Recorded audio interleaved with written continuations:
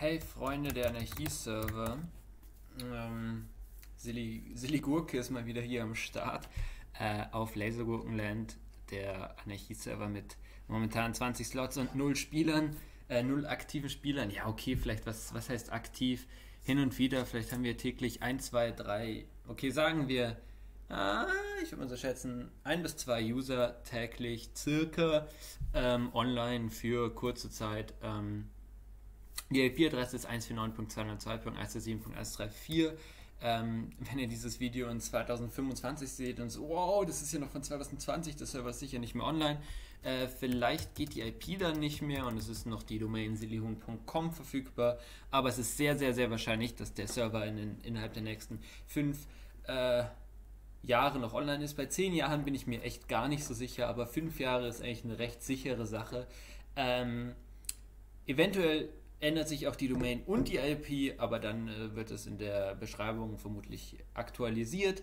Dann würde ich sagen, treten wir mal bei. Es ist ein Anarchie-Server ohne Regeln und wir schauen jetzt weiter auf dem Brian Cluff Channel den Talk von Aaron Jones, Introduction to Reds, Remote Access Trojan Tool. Da haben wir in der Folge davor schon 24 Minuten und 40 Sekunden geschaut. Oder waren es 25 Minuten oder 24, das weiß ich gerade nicht. Auf jeden Fall geht es da jetzt weiter. Gain access to their systems through deployment of these rats. Now, if you actually go to the page and you decide that you want to read through this, it would appear like a very sophisticated thing, right? Excuse me. Oftentimes, you'll see that it's sort of sensationalized in the news. Somebody will get up and they'll talk about different keywords and they'll tell you about all kinds of horrible things that have happened and they'll try to make it sound like a really, really big deal. But really what it came down to was somebody sent an email or a link or a file and somebody else clicked on it. That's the whole thing. Now, that in-between part between the creation of that file and somebody clicking on it, that's where your social engineering is happening. And oftentimes it's not even the same person doing that. Somebody will make the attack, somebody else will assist in delivery, somebody else will work on exfiltration or gaining something from the attack, and then of course what's left for us but to pick up the pieces and to try to recover. So they used .zip files. And if you actually follow along and go through, I have a method in here that's linked that allows you to take a payload and just put it into a zip file. So this is not sophisticated stuff. It's not difficult. I have all of the links included right here that goes from, okay, here's my malware, here's the file, here's how we put both of them together, and now it's just a thing that has to be passed off to somebody else. Fringe companies. Here's another one.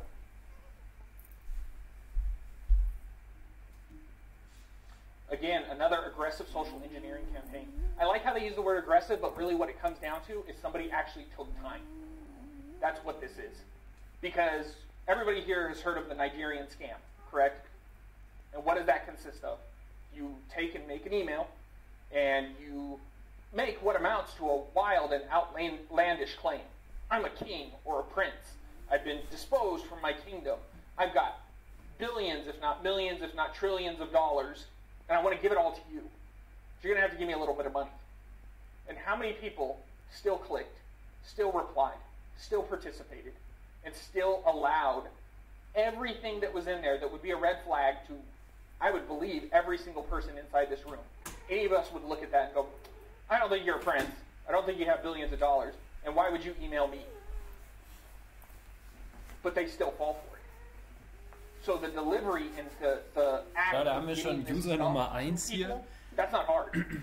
ABC, right? Always be clicking. That's what. Oder wahrscheinlich mittlerweile schon User Nummer 2 heute. You just hand them something and they click on it. So they'll touch it. They'll open it. Even if the box says, "Hey, this is obviously bait. It's a trap. It's going to hurt you," and they'll still put their finger in it. So what this comes down to is, there are individuals who actually sit down and they start going through social media.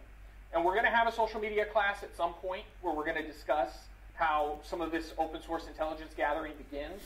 But really what it starts with is Google favorite search engines. It starts with names, and it's just the act of pivoting. And when I say pivoting, what I really mean is, so let's say that you see in the news that there's a business, and that business is in the current state of being bought out by another company. So anybody who has worked in business would be able to tell you that's generally a fairly stressful time, right? There's people running around, there's new people showing up, people don't know other people, there's confusion. And that confusion is opportunity for criminals. That's what it is. All confusion becomes opportunity. So these individuals will find out about these companies, and they will look, and then they will go through LinkedIn, and they will find out who has a position of power, who has access to money. So you're looking for what? Different COs, right? You're looking for different people that you know have specific capabilities. And then maybe you even go in and you pay an employee, or you wine and dine an employee, somebody else that you found on social media, just to find out what's really going on. Oh yeah, Susan in accounting, she cuts all the checks. Oh really, Susan in accounting, who's that? And then you build your information on them. And if you don't think this is happening, it does. It happens every day. People will build detailed accounts of what's going on in a company based off of social media, based off of YouTube, based off of all of that. For those of you who took the Showdown class, what did I do? I talked about how in YouTube I found a video, right? And then I looked at the computer in the background. And from that computer in the background, what was I able to see? I was able to see information about the graphical user interface that they use for their programs for a DoD project. And then from there, I typed that into Showdown, and then I was able to locate the servers that would be involved in that. All because somebody decided to do a news interview. So all it is pivoting from information. Somebody put up information, and they leaked something else in the background within the metadata, and then from there you pivot, and you pivot, and you pivot, and you pivot, and you move until you've gathered enough information to be able to execute your attack. Now sometimes it's harder, and sometimes it's easier. And it depends on how well educated the group is that you're actually targeting. Okay? Because I have had to deal with individuals who, for all intents and purposes, when I looked at them, did not feel that young girls between the ages of 20 and 25 wearing bikinis would be interested in those people. But those individuals felt that those young ladies would actually be interested in them, and were ABC, always be clicking. And so they were able to fall for nothing more than a person with a pretty picture on social media, sending them a link and saying, hey, will you click this? Come check out my pictures because I'm a hot girl. I would doubt at this moment that any of those people that were behind those posts were even girls. Okay? But when I was explaining that to them, they looked at me like that was insane. Like they couldn't believe that. Nobody would do that. Who would take a picture of a very hot girl and add a whole bunch of stuff about how, hey, come look at me on cam, and I want to talk to you, and you're so hot, and this and that, and then send that to them? Who would do that? Mm-hmm. But it's a shotgun blast to get as many people as they possibly can, and guess what? People still click. They still click. You can't stop them. But in addition to that, not only are we talking about the digital stuff, but I kind of touched on some of the physical, but we have phone calls. You know, good research, a phone call, and it's as easy as explaining something. I was reading about a gentleman who was very heavily involved in the swatting scene, and what he would do was he would find out the IP address for his target, and he would call their service provider, and then he would pretend like his computer didn't work in the call center, and he would pretend like he was in the call center with the person that he was on the phone with to get them to give him information about accounts. And he had gotten to the point where he could literally sit there and imagine what their computer screen looked like because he had been in their network so many times, and he would have to work some of these individuals through how to use their own computers at their job. Go here, click here. Now put in this IP address. Now hit enter. Oh yeah, I know it's slow. We'll wait. Don't worry. And at the end of it all, he ended up with all of the information that he needed to be able to execute an attack on somebody simply by pretending to be an employee at an internet service provider. Ehrlich. So the sophistication, really what it boils down to is, Are you a good liar? Can you lie to people? Yes or no? And most people can, when you really get to that point. I watched a lady who also did this, and the way that she got around it was her skill level and her technical expertise wasn't that high, but what she would do she would turn on the sound of a crying baby in the background. Classic. And then she would just act frantic. And I'm in a hurry, and I don't know what to do, and I worry my husband's going to be so upset, and blah, blah, blah.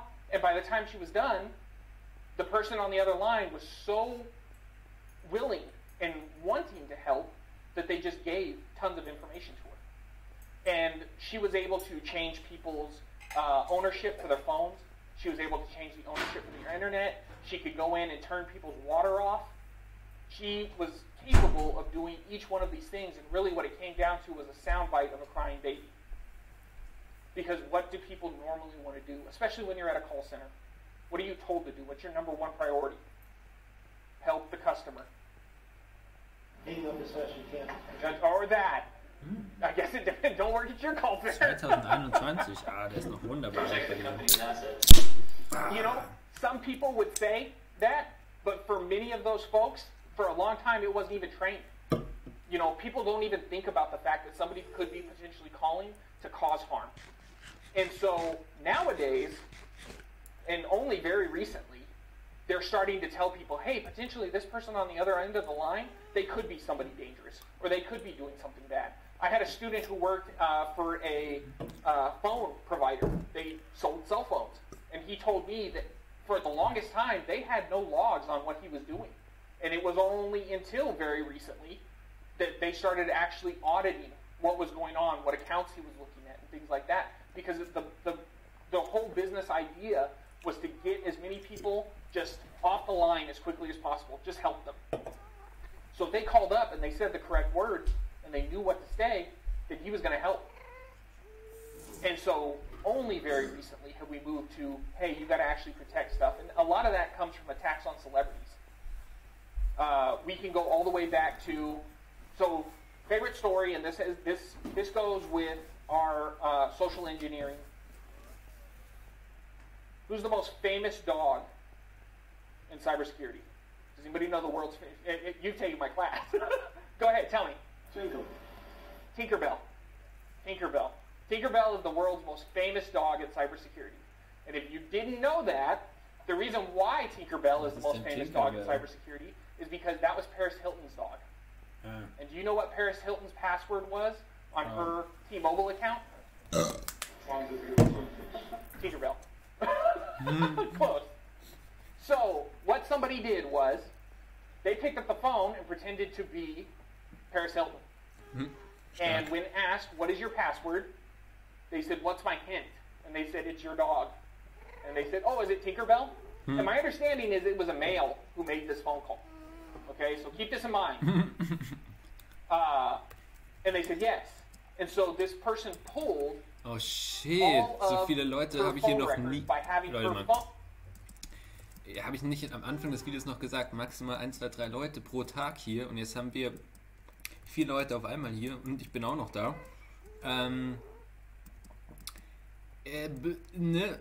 Also so viele Leute auf einmal habe ich hier tatsächlich noch nie gesehen. Und wir sind jetzt literally direkt am Spawn. Ich habe echt Schiss, dass ich hier weggesnackt werde. Aber let's go. Transferred to a new SIM card. So what did they get? Contacts, they got phone calls, they got everything. So this individual, that was sort of patient zero in terms of all of these attacks on celebrities, because her phone was vulnerable, she got hit, and the next thing you know, they hit Snoop Dogg, they hit tons of other musicians, they just plowed through celebrities. And to this day, they have a severe issue with these celebrities being swatted constantly. Like, it's nonstop. But that was patient zero right there, was that initial attack on Paris Hilton with the world's most famous cybersecurity dog, which is Tinkerbell. So, okay. If talking to people is not your thing, ich habe keine Ahnung, was da los ist. Vielleicht ist das irgendeine Gang. Where you don't feel comfortable with that, then we can also move on to browser exploits. Because aber mittlerweile ist es echt But everybody knows here but, that I pick Leute, what the on a fuck? lot of browsers. Jesus, ich habe echt Schiss mittlerweile. So viele Leute, wie gerade online sind, da muss doch jemand in Spawn-Nähe sein mittlerweile, oder? Oh, Schäsel. Ich weiß echt nicht. Also ich spiele jetzt nicht so viel. Ich dachte eigentlich in letzter Zeit schon viel. Seht ihr, ich habe ja, was ist das, Folge 60 hier? 60 Folgen hier schon gespielt.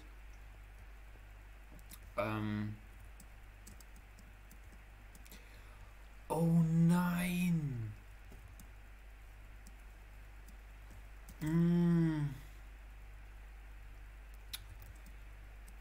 Ich wollte eigentlich zur Slime Farm, fällt mir gerade auf, aber die erreicht man ja über den Nether. Und den Nether erreicht man nicht mehr wirklich. Oh, das ist eine kritische Nummer. Okay.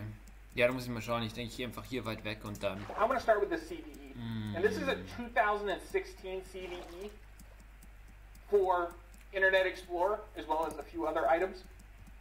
But the reason why I picked this one is because oftentimes when you start going through CVEs, you will see similar to, and then it will list this exploit here. Okay? So even though there are newer exploits, many of them will come back and say this. This is very similar. So I give this one to you to take a look at. But really, what is it? Because of JavaScript and Visual Basic Script, the ones that are actually sent out in Internet Explorer, what does it allow you to do? You have the ability to execute arbitrary code or cause a denial of service, aka memory corruption, via a crafted website. So if you take a web page and you put a little JavaScript in it, and then you give somebody that link, then you can cause things to happen in their browser. Now, the complaint has been made that I complain a lot about JavaScript. And I do, because I hate JavaScript. I'm a E-Links and a Gopher kind of guy. Like, if we could go back to Gopher, I'd be good. But we can't, so we're stuck with what we've got. So,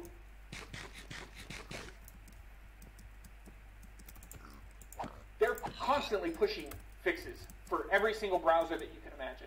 Whether you're using the Tor browser, Firefox, Chrome, Chromium. The only one that I know hasn't had a CVE that came out in a long time is E-Links. Just put that out there. So that's been a long time since they put a CVE out on that. If you're using a browser, you're probably vulnerable. Let's just get right with that, okay? If you're on the internet and you have a browser, you're vulnerable. In addition to that, everybody knows tools like, what, Microsoft Outlook, the email system, that, vulnerable. There are methods by which you can deploy code, and it's funny to me that you would be able to craft an email that has JavaScript in it that would allow you to run scripts through something that would actually interpret it. That seems sort of foreign and weird to me. I don't know what kind of script that you would want to send out in an email, but those were capabilities. And then I don't even want to get started on ActiveX, but that was another issue where they constantly attempt to expose a very dangerous footprint directly from the browser where you're dealing with Stone Age, das sind alles noch Neulinge, aber and that seems to be a thing that we're constantly pushing for. And when I say we, I just mean the technology. Mein Stone mit den New Pickaxes, die müssen doch dann echt noch Spawn-Nähe sein, wenn die gerade erst gejumpt sind, oder? One particular operating system, none of that. It doesn't have anything to do with your user land. What this has to do with is the idea that we're going to take these web browsers and we're just going to expose them to a massive scripting footprint where people are allowed to run code that we haven't inspected on our systems over the internet. It seems strange to me, but that's what we do. So, of course, exploiting the browser is a popular and traditional method of deploying a RAT. This is also one of the big ones that constantly hits like World of Warcraft players and other people who play online games. They'll go to a web page that has ads that are serving up malware, and then a couple of days later they try to log into their World of Warcraft account or other gaming account, and the next thing they know, their username and their password has been stolen because they were able to deploy a keylogger while the browser was open. Now that was sort of circa 5-6 years ago-ish. Wrath of the Lich King, if that helps you. If you want to kind of get when that came out. But right around there was when people would go to these, I don't want to call them cheat sites, but they were informational sites about their game. And while they're there, they would minimize the browser, and the entire time the browser was actually logging their keys, and they would log into their game, and then people would just try the passwords that were being entered and get in and steal like their gold and their items and so on and so forth. Now, of course, there's also malware as a service, and there's the rig exploit kit. In addition to that, okay, das war wohl irgendwo eine Partytruppe, die hier kurz vorbeigeschaut hat. Also es ist nicht die Regel hier. Dass, and they have a list of eigentlich ist hier immer mindestens malware delivery kits. Again, mindestens 18 Slots frei. They list Grandsoft. There are different companies that will actually sell you pre-built exploits that also come along with payloads. So when you start messing with these rats, and you can't figure out a way of getting it onto a system, oftentimes you can go in and you can pay these companies, and they run the command and control system. They give you access to the computers. Oftentimes they'll have a guarantee that we will infect X number of computers. So you pay this much money, and then at that point they will tell you, okay, well, we're going to run a malware campaign for you that will gain you access to, let's say, 200 computers. And we'll guarantee you that you'll have those 200 computers for X amount of time. And then oftentimes, in addition to that, one of the ways they sweeten the pot, in a way, is they'll over-deliver. So they'll tell you, yes, you pay us X amount of money, we'll give you 200 computers, and you'll have access to this for X amount of months, but then they'll maybe over-deliver by giving you an extra month and 250 computers instead. And it's all just paid. Now, something to keep in mind is they don't care about you, and you can find numerous times where other people have broken into these systems and then dumped the customer base. So people go in and they buy this malware as a service, and they use it, and then somebody decides that they're pissed off about that, and they go in and they break into the command and control system for that malware, and then go out and pull the database for all of the users. They pull emails, they pull information, they attempt to dox those users. If you're not familiar with the term dox, it's shorthand for documents, and what they're really trying to do is identify who you are. Okay? And so they will dox those users and try to get all of that information, and then they'll use it for a campaign of their own. And that is not unheard of for there to be acts of revenge in terms of, okay, you're using this malware or you're involved with these people, and then somebody else is going to come in and they're going to kick in your digital door. And we'll get to that as well, because I've got some really great examples of that happening.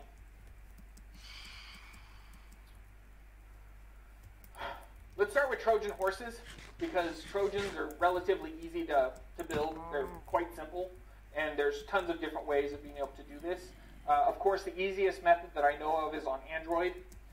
If you can find a popular application, Flappy Bird, you can then take that APK down, and you can actually just add the rat directly to the code. Now, let me pause here, because a comment was made to me, and I've been through some job interviews and things like that, and so I really want to express this just in case somebody who's like a hiring manager is watching this, because this is kind of important. Cybersecurity is multifaceted. Now, a whole bunch of us in here are probably thinking to yourself, well, yeah, if you're working in cybersecurity, you probably work with Python, and maybe you have a hardware firewall that you work on, and then in addition to that, you're dealing with networking stuff, and then in addition to that, you have system administration tasks. You have a whole bunch of dots that you have to connect throughout the day. So oftentimes what I'll see is somebody will come to me. Case in point, I had a person who was talking to me, and the question was posed, how dangerous are you? And I thought, that's a weird question to ask. Why would you ask that? And I laughed, and I kind of like tried to dance around the subject. Like, well, I mean, I would rate myself as intermediate with computers. Like, I'm not the world's greatest, not the world's worst. Like, I'm not ABC, okay? Not always be clicking. But the question kept getting posed, well, I really need to know how dangerous you are. And so finally I was like, well, okay, I mean, maybe they're working on some kind of project that I don't know about, and this is a thing. And so I started telling them about my resume and some of the training I've been through, and some of my capabilities, and some of the things that I've gone to different places to train on. And I was like, well, these are a rather large host of abilities that I have. Does any of this make sense to you? And they looked at it, and the guy, he like wasn't so jolly anymore. And his answer was, well, I was like, do you know how to use Malwarebytes? And at that point, I knew the whole thing was over. But when you're out there and you're dealing with these folks, many of them, they don't have like a concept. There's sort of this like bro security attitude box that everybody gets thrown into. And then you're sort of trying to claw your way out. That's how it feels to me. So, yes, when you're looking at this stuff, you have to understand how to do some computer programming. You need to understand how to use GDB. Maybe you need to be able to decompile something. Maybe you need to deal with Python. Maybe there's a language that you don't like right now that you think about, and you just think, oh, if I ever have to work on that language, I would quit my job. But maybe you need to think about like taking the time to at least learn the basics of that language, because potentially somebody has weaponized it and it's something that you're going to see someday. Okay? So this becomes one of those multifaceted journeys where I don't have an Android phone. And if it was up to me, I'd have a flip phone. Actually, if it was up to me, I would have a T-Mobile Sidekick. But that's gone. So don't get confused when I put up here that, yes, you're going to have to learn how to take Java and add it to another application and then recompile that and turn it into an APK. Because that's how you're going to get something like this onto a free Android market. That's how these tools are going to get deployed. That's how other people are deploying them. So potentially, if somebody were to come to you and they have an Android phone and it is suffering from an infection, what may be one of the first things that you're going to want to look for on that phone? Flappy Birds. Flappy Bird, sure. But how did they get Flappy Bird? Anything side-loaded. Side-loaded? Absolutely. So do you side-load? Do they even know what that term is? Do you ask them about that? Or do you maybe take a look at the phone and see if they're using some of those alternative Android markets? So there's tons of alternative Android markets, and some of them are better curated than others. And so that's Wo die brauche ich wahrscheinlich für die Portale, ja egal. You have to know and understand whenever you're sitting there working on your network. Wenn hier jemand war, dann war der jemand auch bei der Slime Farm. Oh no. Potentially the pivot point is off of an Android phone, and the pivot point off of that Android phone is off of a free Android market that somebody put down, because Pivot Point, they saw a ad that was a malware-related ad that told them that you could get free pictures of some girl that they wanted just by going to a specific web page. Like, each one of those moments is a step that somebody took that ultimately ended up in you having to spend that evening going through logs. Yeah. The first thing you have to remove from any Android phone is Cortana. Cortana come on Android? You'd be surprised how often it's on it. Really? Okay. So let's start on Windows again, because I'm going to beat up on them a little bit more. And the reason why I want to do that is because what do we train most of our users? If you saw .exe, what do you do? Wie kann man denn ein Loch zerlegen? Aber mal That's sehen. generally our training. Most people are told if you have a .exe file, that's a .executable, and that's a bad thing. And so, since we train most people on not clicking .exes, how do they get around that? Well, how about right to left override?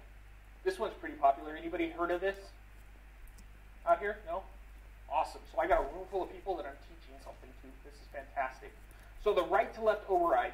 Let's start by getting our rat.exe file, and you can throw that on your desktop if you want to. And then go ahead and hit that Windows key and just type in Windows character map. And if you type in Windows character map, what that will bring you up is a digital keyboard. And so, for those of you who don't know, modern keyboards and modern text entry on computers isn't really like it used to be back in like the 80s. Like we had so many characters that we could use, and Maybe there was some symbols and things like that. Nowadays, there's a lot of actual actions that you can take with your keyboard that don't necessarily seem like something that you would normally ever need to do. So once you open that Windows Ist character noch map, intakt. Woo!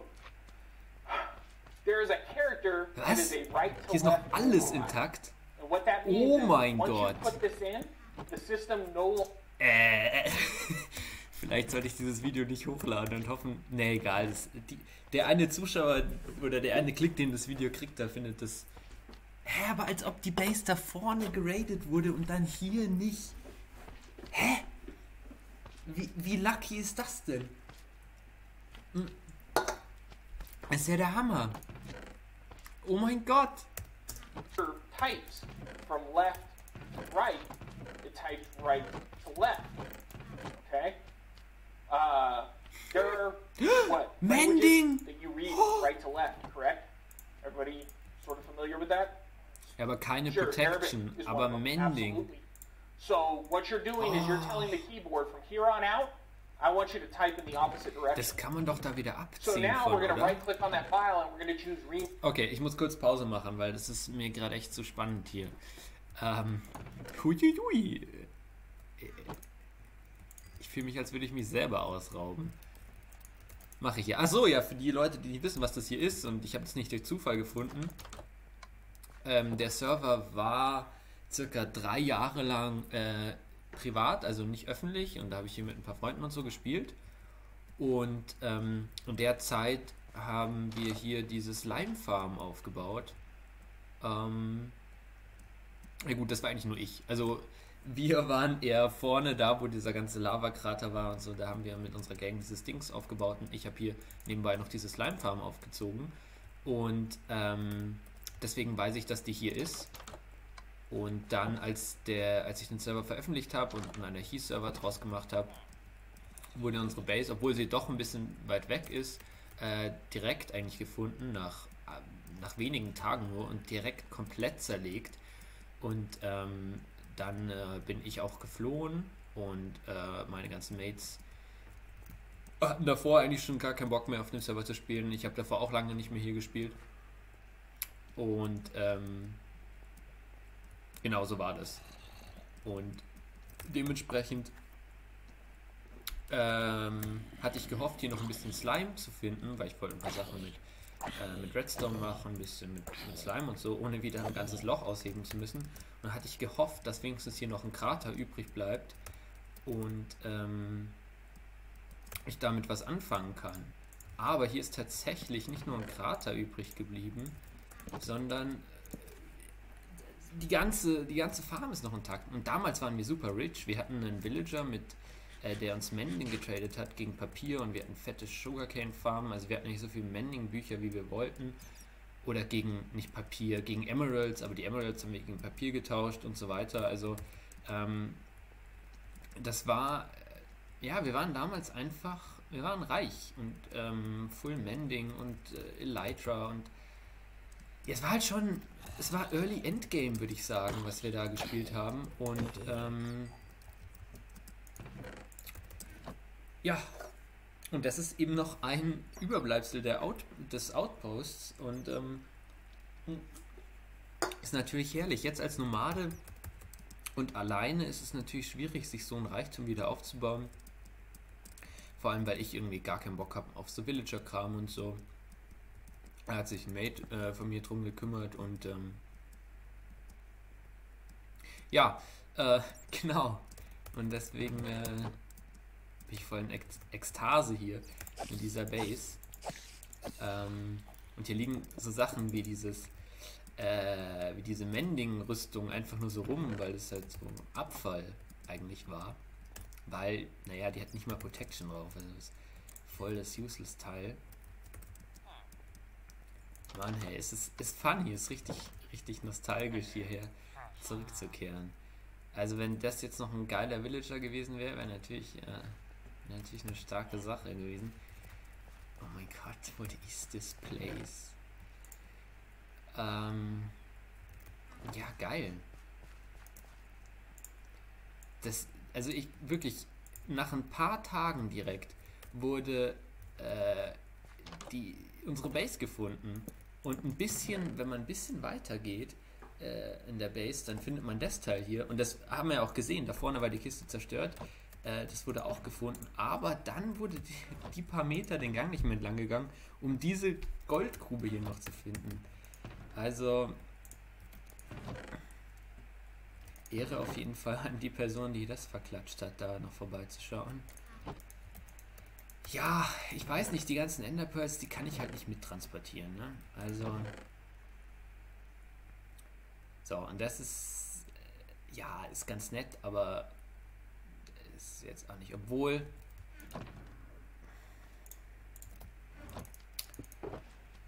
eigentlich bin ich so pur unterwegs, dass ich es mal gegen die Eier eintauschen kann.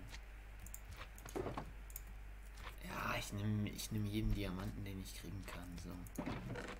Und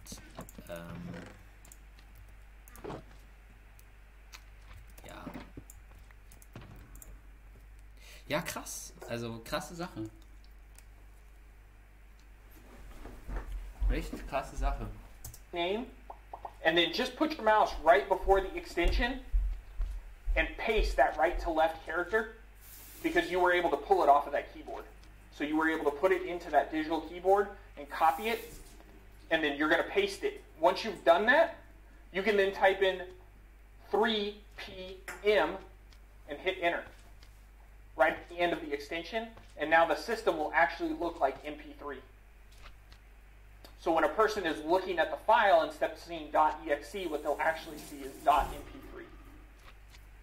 And then, so this right here is a very simple, very basic way of creating a file that somebody would look at, and if they've been trained on the NBC, never be clicking, .exe files, they may click on this, because now it's an MP3 file. Now, of course, taking a step back here, what do we need to do? We need a story, right?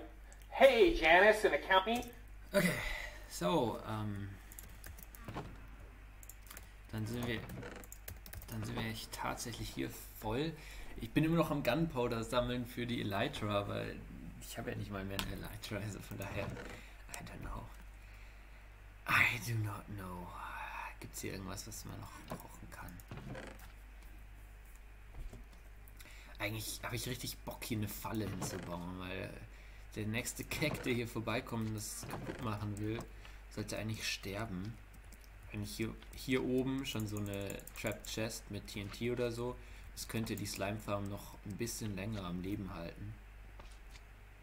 Wäre eigentlich mal eine gute Idee, und vielleicht sollte man noch dieses Not a Slime Chunk Schild hier wegmachen, damit die Leute nicht checken. Naja gut, die werden schon checken, dass es eine Slime Farm ist und das dann zerstören.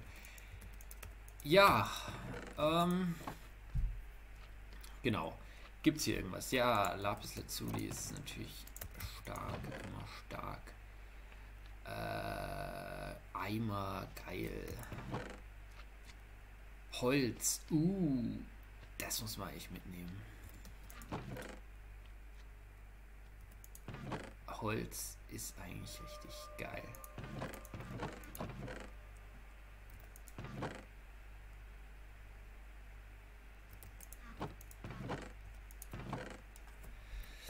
Ja, sonst ist hier nichts. Dann hoffen wir, dass wir noch ein bisschen Slime finden. Also ein Stack Slime-Blöcke würde ich schon gerne mitnehmen. Sonst kann man hier natürlich auch noch ein bisschen warten, weil es kann halt echt sein, dass es das letzte Mal ist, dass ich diese Slime-Farm funktional finde. Oh shit, die sind leer, die Kisten. Oh. Ja, hier kann man noch eine AFK-Nummer schieben eigentlich. Dünne Sache. Ja.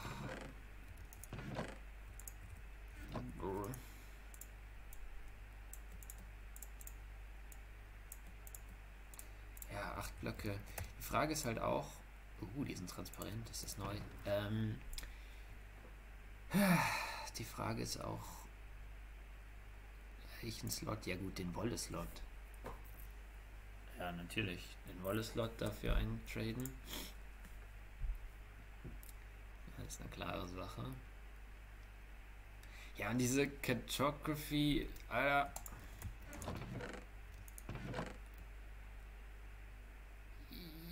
Pete, ich bin eh am Rumwandern. Also,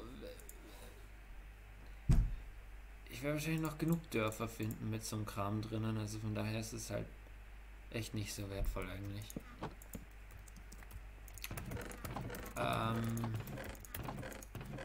Wobei, ich bin jetzt fast 50 Folgen rumgewandert.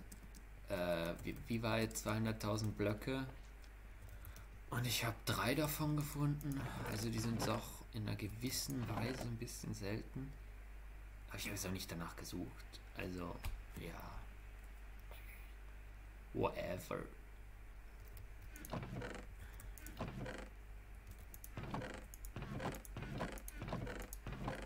Ja, krass. This is blah, blah, blah, and I work with so-and-so, and you might not know him because he works in this very, very compartmentalized area. I just want to let you know that I've got this file that I need you to listen to because it's got some instructions, and we decided to record that file instead of type it all out because it's kind of long. So if you could just click on that for me, I'd really appreciate it. It'll give you some instructions about what you need to do. And maybe they click on it, and then it comes up and it doesn't do anything, or maybe it launches DLC, but really what you're doing is you're adding a rat to the system, and you're executing that because you've wrapped that rat in another actual real application. You'll also see this done with putty. Is everybody familiar with putty? This is another one that you'll see in the wild. Somebody will take a copy of putty, and they will inject a rat into putty, and then they will distribute that copy of putty. And then people will click on putty, putty will open, but the whole time that putty is running, there's a rat running in the background. And that's how another way that they will gain access to the system. Ne? Windows hat ja mittlerweile auch OpenSSH installiert. Da muss man kein Putty mehr installieren. And oftentimes that's targeted at people who are a little bit more Oh advanced mein level, Gott, das habe ich ja ganz vergessen, das Teil hier. install putty, so obviously you probably have. Leute, ist der funktional? Ist es fertig? Warte, wie geht denn das? Ich habe keine Ahnung, wie das da funktioniert. Was fehlt denn da? Das ist doch vollkommen, oder muss da noch eine Linie tiefer? Hä, was check ich denn da nicht? Wieso ist denn der nicht an? Aber krass.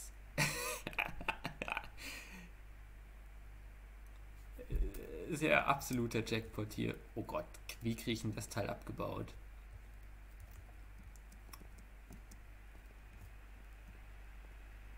Leute, ich habe dieses Teil vergessen. Irgendwie habe ich Bock, das stehen zu lassen, das anzuwerfen, weil ich glaube, das war nie an. Oder muss das da oben frei sein, damit das funktioniert? Nee, oder? Aber ich glaube das mal kurz aus, glaube ich. Ich sollte wahrscheinlich jetzt nicht die Koordinaten in den Chat schreiben.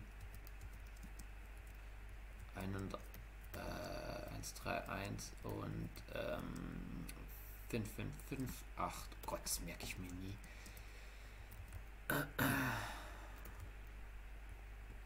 Komme ich denn schnell an die Oberfläche?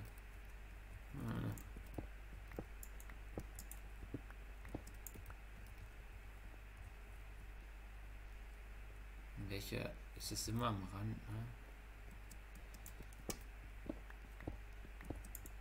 Oh.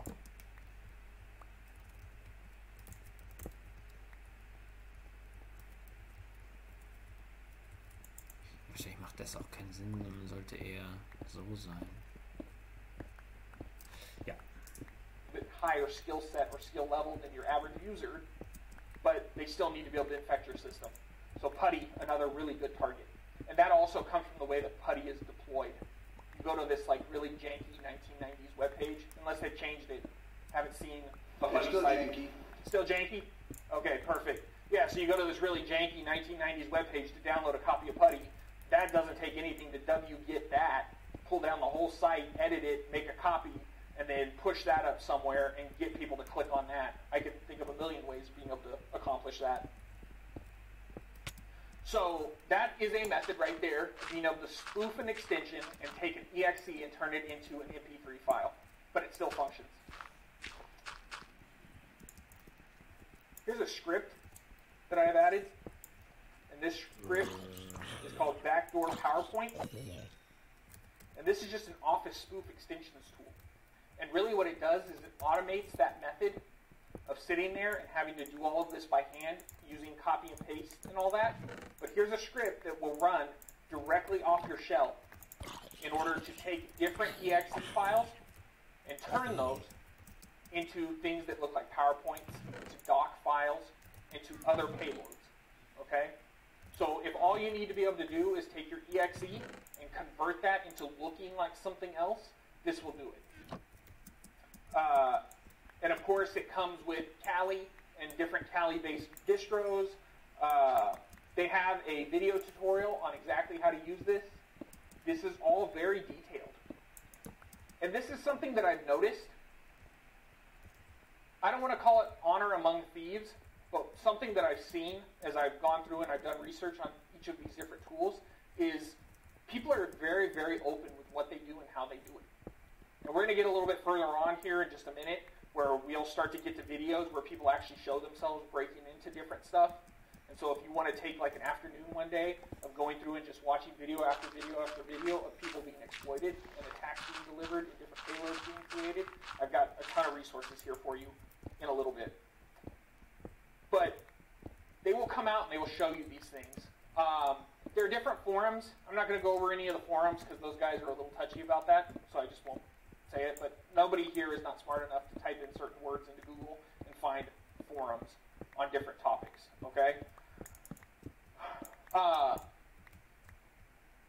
What you'll notice as well is that people will oftentimes post onto a forum and they will take some of these hacking tools and they will try to package them up into maybe a graphical user interface, and then they will add a rat to it, and then they will post that.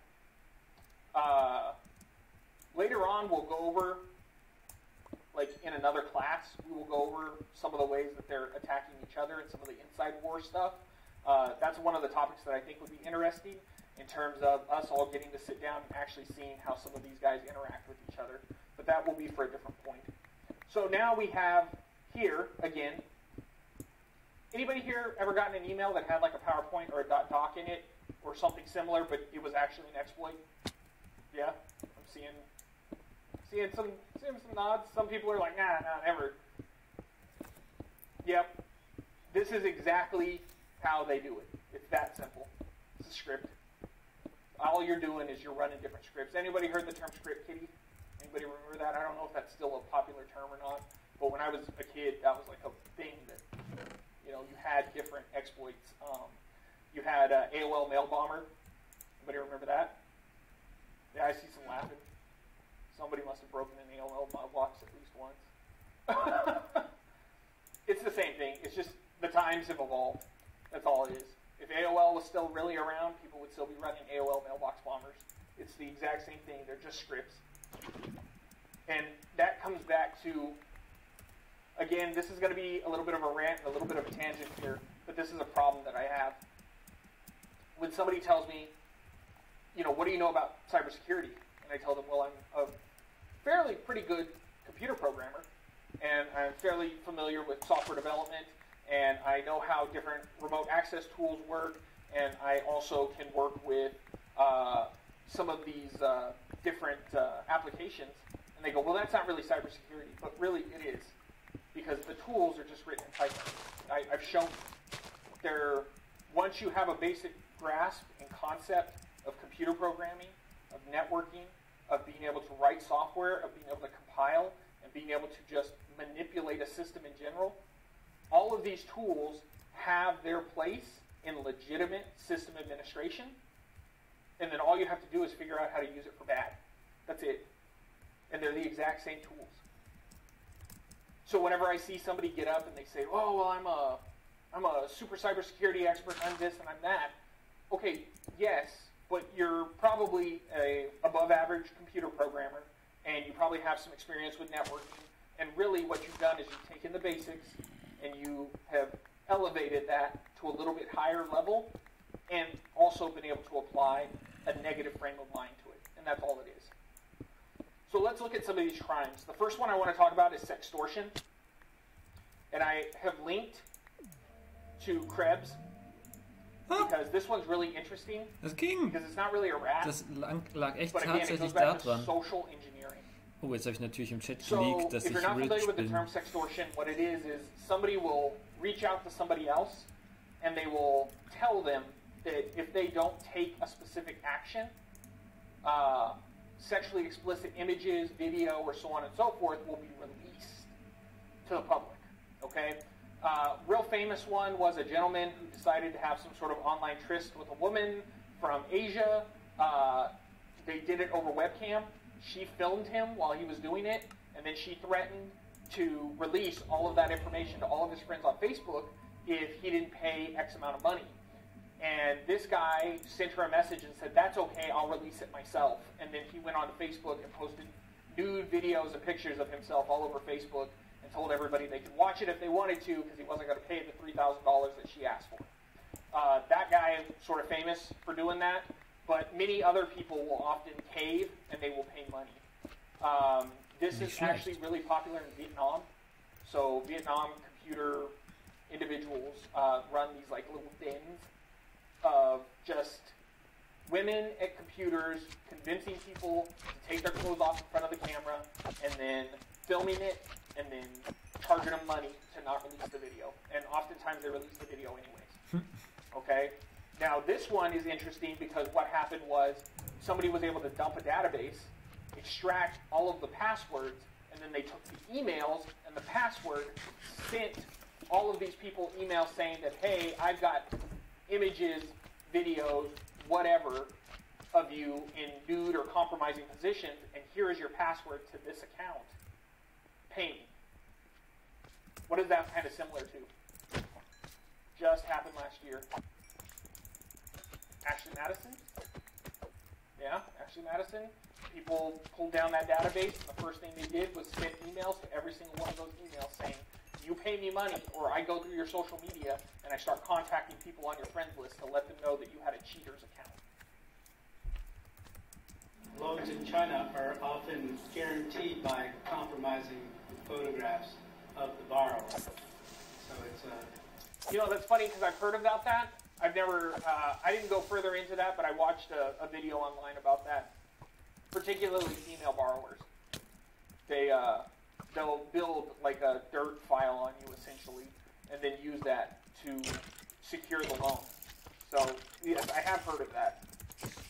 Talking about the videos, there's also things where they break into somebody's computer and then use the onboard camera if the computer's in the bedroom and just take video over time and gather enough stuff that they can use then to extort somebody.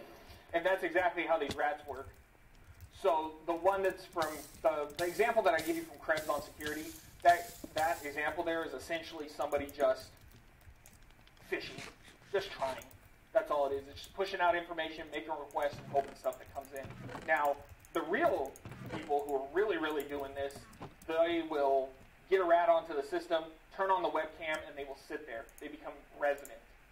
And what they're doing is trying to not get caught, nobody see what they're doing, but they record audio and they record video, and they sit on it for as long as possible, monitoring, in the hopes of catching something, and then they will send images or videos or something to the owner of the computer, and then from there they ramp it up until the point is that they earn some sort of money off of it, or convince a person to do something. Okay, whether it be take a USB stick that we're going to mail you and take it to your work and go plug it into a computer or whatever. Each one of those are possibilities.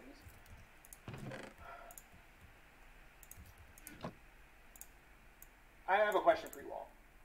Has anybody here ever received an email from a repair or customer service computer asking about your Linux PC? No. Okay. Me neither. I have never received one of those repair scams asking about Linux. Now, they will call you and they will tell you you have a Windows computer, and they will say that we know you have a Windows computer, and that Windows computer is in your home, and for sure it's infected, and blah, blah, blah, and et cetera, et cetera, et cetera. But I have never, not once, heard one of those folks call up and claim, I'm calling about your Linux computer. computer or your Linux server. Never. And it's good to know that nobody here has either. Now, I want to share you all a resource, and this is from the FTC.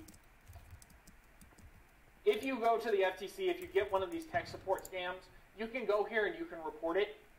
And that's a thing. Like somebody calls up and they say, hey, I want to work on your computer, blah, blah, blah. And some of us might sit there and kind of mess with those people or let them talk for a while or try to keep them on the phone or whatever. And that's fine. Like, don't do that because I work here. So, you know, be cool. But you can report that to the FCC, okay? But sometimes people don't do that. So I've got a video embedded here. It's actually quite long. It's about 30 minutes. And this gentleman right here, what he did was he receives these phone calls fairly regularly in his place of business where he is a computer repair guy. And he messes with these people. And so they call and they say, hey, I'm here to talk to you about working on your computer. And he says, great, I'm so glad you called. And then he works with you. Wartet mal. Sind all diese Golems getötet worden? Oder, nee, es ist nur der hier oben, der noch nicht fertig ist. Oder kann es sein, dass die Golems nicht mehr da sind? Ja, oder? Hä? Dann muss ja jemand hier gewesen sein und hat die Golems getötet, oder? What? Ja, das kann ja gar nicht sein. Dann, wer war denn hier und tötet nur die Golems und nimmt sonst nichts mit und macht nichts kaputt? Das gab's aber selber nicht. Dass die Person, die da vorne alles kaputtgeschlagen hat, I don't know. And now he's relatively gentle, and when he does it, he just kind of keeps them on the line and keeps them talking. So if you continue to look, this video right here that's embedded, this one's more along the lines of a gentleman receives a phone call, has a virtual machine pre-set up with attack vectors already uploaded to the virtual machine, and then using social engineering is able to convince the scammer on the other end of the line to pull a rat into his system. At which point now he has conducted a reverse infection of the system, and at that point they really get mean. And right around 3/4 into the video, that's when you can start hearing people in the background of the call center screaming the word WannaCry. So if you're interested in watching that video, feel free to do so. Es ist ja mega funny. Now, warte mal, ist der Link in der Beschreibung? Das hört sich ja viel zu lustig an.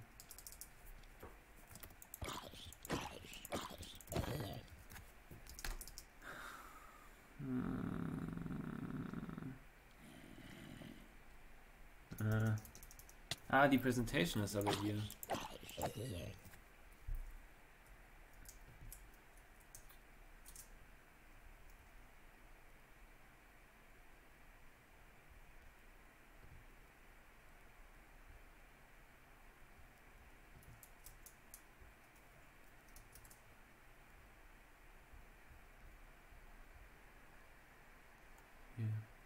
WannaCry. Dieses Video ist privat. Okay. Also das Video gibt es wohl leider nicht mehr, aber es hat sich richtig funny angehört. This right here, I don't think they're in the US. Yeah, no, I don't think anybody in these videos are in the US in terms of them doing the attacks, because they do it from somewhere else. Now, oh, this won't load here, I don't think. That's not good. So, I guess I'm going to have to describe this to you all and you can look. So on here I have a live stream, and this live stream simply consists of people doing multi-hour shifts on camera, calling up these scamming companies, and then conducting attacks on them. And over and over and over, you can see them getting into these systems and delivering payloads. You can see them getting into these systems and using psychology to get these people to click on stuff. So they call up thinking that they're going to conduct an attack and gain money or get credit card numbers or whatever. And I'm going to kind of explain how this works because It's remarkable that it works repeatedly, but what happens is one of these scam companies will call, and they will say, your computer's broken, it's Windows, and you've got a virus, and we need to fix it, and so what we need you to do is install a remote access tool. Oftentimes, they're going to install TeamViewer. But the guy has left a file on his desktop that is literally credit card and bank account information.exe. And they log in to the computer, and the first thing you see them do is right-click on that and pull it right off the computer, right off the local box, straight to their box. And then click on it. And within minutes, you can hear the guy putting the phone on hold and talking to a partner or whatever and letting them know, okay, I'm in. They've opened it. Because we now have a reverse shell directly into their network. And they begin payload delivery. They begin going in and pulling information. I have seen a gentleman who got into a network there and actually pulled down all of their customer information and then went out and contacted all of the customers and convinced them, if they were able to cancel the credit card charge. Like, they go in and do very vigilante-esque stuff on these networks, and there's tons of videos of it, and people are extremely proud of themselves. Now, I don't have a comment in terms of whether this is okay or not or whatever, but the see one, do one, teach one principle sort of applies here. And if you're not familiar with that, if you've never worked in medical or anything like that, what see one, do one, teach one means is you will do something, and you'll see this with doctors. So you will see somebody do something, whether it be a YouTube video, or you're going to sit there and you're going to watch somebody do a surgery, or whatever, but you are going to physically witness the act of doing something. Then you're going to have to do it, so you have to demonstrate it. And the next thing you need to do is to be able to get up and teach it. And I follow see one, do one, teach one. That's the most effective way of getting people to learn something in the world. Nothing is probably more effective than that. I learned that in the Guard, and it started with my Combat Lifesaver class, and from there, I've used it on everything, okay?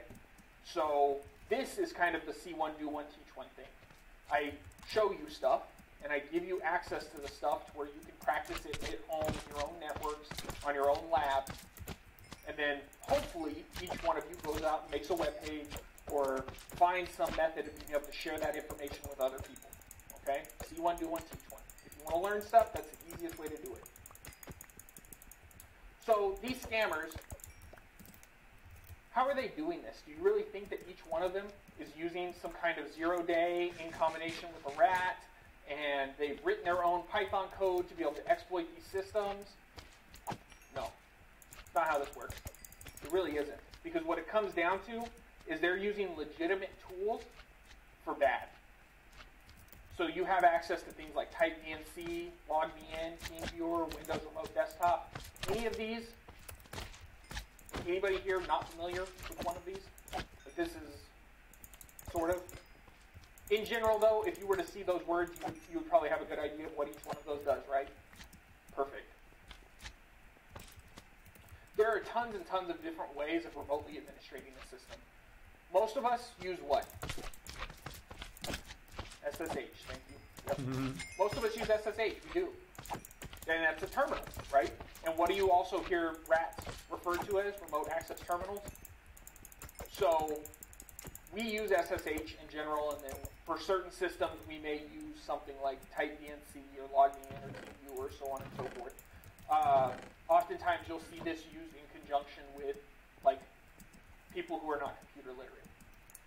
Anybody here have to do support for like family members who are not computer literate? Yeah, I see a whole bunch of hands. Yep. Because you get a phone call and it's, hey, my computer's broken. What do I do? Okay, well, go turn on LogMeIn or go to this link and click here, and then I'll connect and I'll take care of it for you. But you don't want to sit there for 6 hours trying to walk somebody through how to like right-click on the start menu or whatever. Sure. In addition, I went ahead and just threw in there 3389 is the Windows Remote Desktop port. That's important, especially whenever we start doing forensics. Ports, so what? Networking, right? Because we have legitimate tools that can get into the system. We have illegitimate tools that can get into systems. We have all these things that are happening in the background, right? But we also, eventually, we need to start the recovery phase. Because we now know how to break stuff. Like, digitally, we can kick in the door. But can we put the door back up on the hinges? Can we do that? Well, the first thing we have to do is to start with forensics. Now, a rat will often have a command and control center that facilitates the use of that attack. So you have what is often referred to online as a zombie, which is the computer that has been infected. And then you have the command and control system, which is the one that is going to be communicating with that system. Okay? And that means that oftentimes what you will see is these attacks are going to be deployed by somebody who maybe doesn't have a lot of money or is incapable of setting up a system.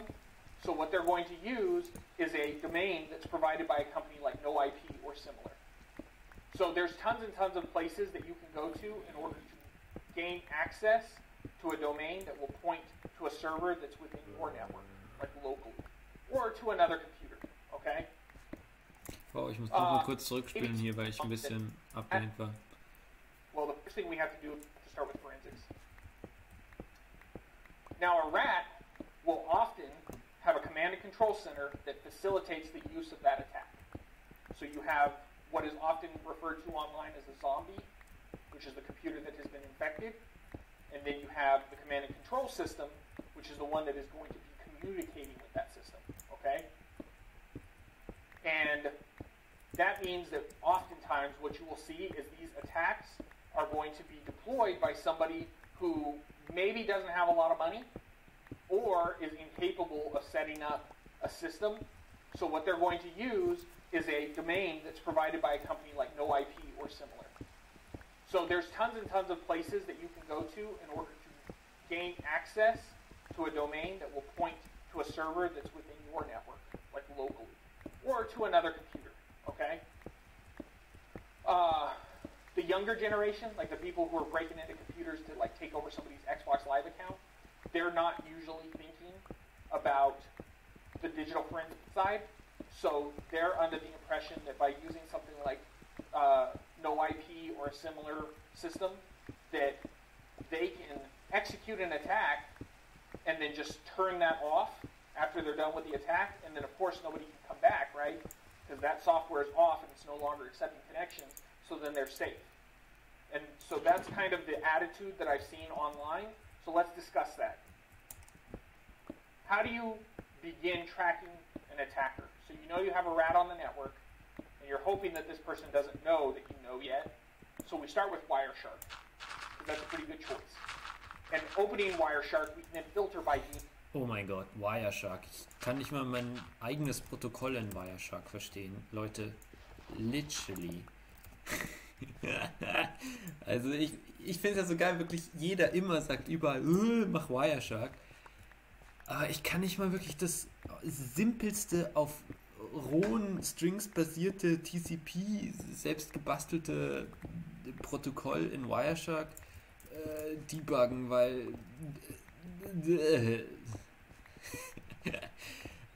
ja, keine Ahnung.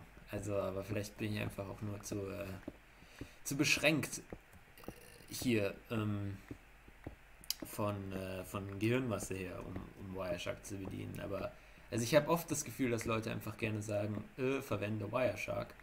Aber so wirklich die detaillierte Beschreibung, wie man da wirklich vorgeht, die ist dann doch, oder konkrete Beispiele dazu, die sind dann doch eher immer happiger. Also ich dachte dasselbe über GDB auch eine Zeit lang, also Debugger und so, da sagen auch alle die ganze Zeit einfach nur so, wirf mal einen Debugger dagegen. Aber keine Ahnung, mit 2 Befehlen wie BT für Backtrace oder so und mehr Befehle brauchst du eigentlich nicht, ne? Vielleicht noch Q für Quit. Ist man eigentlich schon ganz gut bedient, um damit was zu machen, aber keine Ahnung, mit einem Wireshark Filter, TCP.dest oder was auch immer, Port, IP, filterst du nach Port, filterst du nach Protokoll, nach IP, was auch immer, aber trotzdem ist happig. Also ich bin jetzt mal gespannt, inwiefern er jetzt da ins Detail gehen würde, der liebe Aaron Jones, was Wireshark angeht. weil klar, es ist ein super Tool, aber ne, ich habe keine Ahnung, wie man dieses Tool verwendet. Aber ihr wisst ja Bescheid, ne? Ich habe hier unten Wireshark in meiner, wie heißt denn das? Meiner Menübar, um hier zu flexen, dass ich irgendwas kann oder da immer bereit bin, dieses Tool zu verwenden. Aber Leute, keine Ahnung. Wirklich keine Ahnung, wie das geht. Yes. Okay? So Das spulen wir noch mal kurz and zurück. opening Wireshark, we can then filter by DNS. Okay, Filter bei Okay? DNS. So once we filtered by DNS, what we need to do is find an odd domain name. Hopefully your network is quiet, or as quiet as you can get it. Hopefully your network is quiet. GG, wenn ich irgendwelche Server am Laufen habe und da Leute drauf connecten. Warte mal, Filter bei DNS. Was soll ein Filter bei DNS überhaupt heißen? Don't want a whole ton of traffic, or else we're going to have to be much more careful on the way that we set up our search in Wireshark. But if there's not a lot of traffic, what we're looking for is things like badaction.noip.com. These are odd, strange domain names. Oftentimes those domain names will just have a whole ton of characters. They kind of look like an onion, like a .onion account. They have like a hash or something similar, but you're looking for something strange. Now this is where we get into that I can't tell you exactly what to look for because every attack's going to be different. That's just how it is. But what I can tell you is what you're looking for is you're looking for strange. You're looking for weird in the noise. If you see images.google.com, that's probably not where your rat is coming from. Because if it is, we've got bigger problems. Okay? But if we see something like .oip.com, or we see .reverse DNS.happy.com, like once you start seeing these odd, strange items, that's what you need to focus your search on. Once you have that domain name, then we can run NS lookup on the actual domain, and from there we're going to get an IP address. And especially if they're using that IP address directly from their home, well, that's going to come back. In addition to that, warte mal, if that sind has das been Low online long enough TPS? for it Kann to das propagate, sein? when you run that, even if they have Ist es turned nicht the mein system Internet, off, sondern der it's gonna- Server? Vielleicht machen die anderen ja gerade Faxen. Hier gibt es ja wirklich absolut keine Protection gegen irgendwas. Leute, ich schau mal kurz in die Auslastung vom Server. Wenn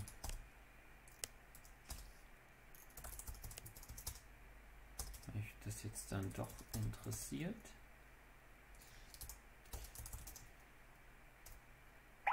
Ah, fuck, falsch.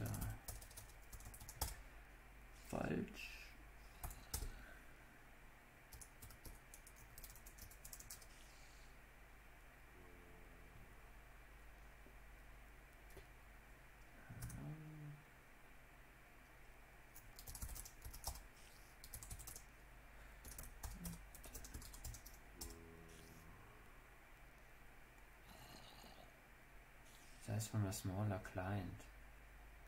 What? Okay.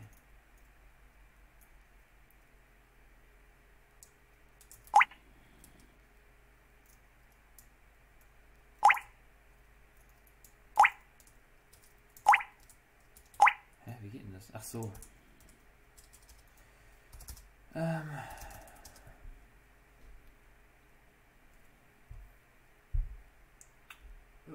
Wie ist denn die Usage? Ich weiß gar nicht, wie das...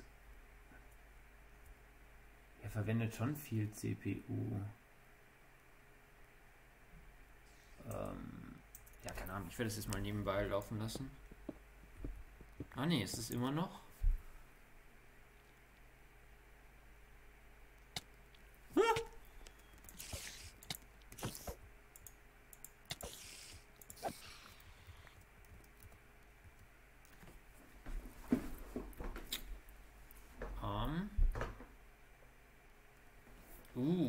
Ja, doch, die CPU-Usage sieht irgendwie... Gut, ich kenne jetzt die normale Idle-CPU-Usage auch nicht, muss ich sagen.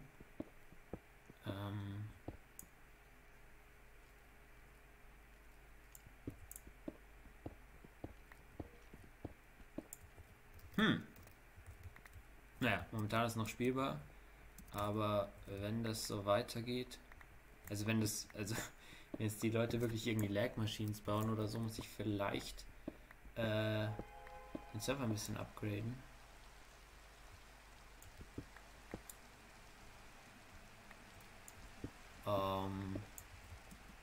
Ja, laut Hausmaster, der Owner von 2B2T, irgendein Reddit-Post von dem, bringt in Minecraft die Single-Core-Performance, die Multicore-Performance gar nicht so viel. Das heißt, wenn man mehr Cores hat, bringt das gar nicht so viel mehr, weil irgendwo wahrscheinlich einer der Hauptthreads dann nur auf einem Core oder Thread laufen kann.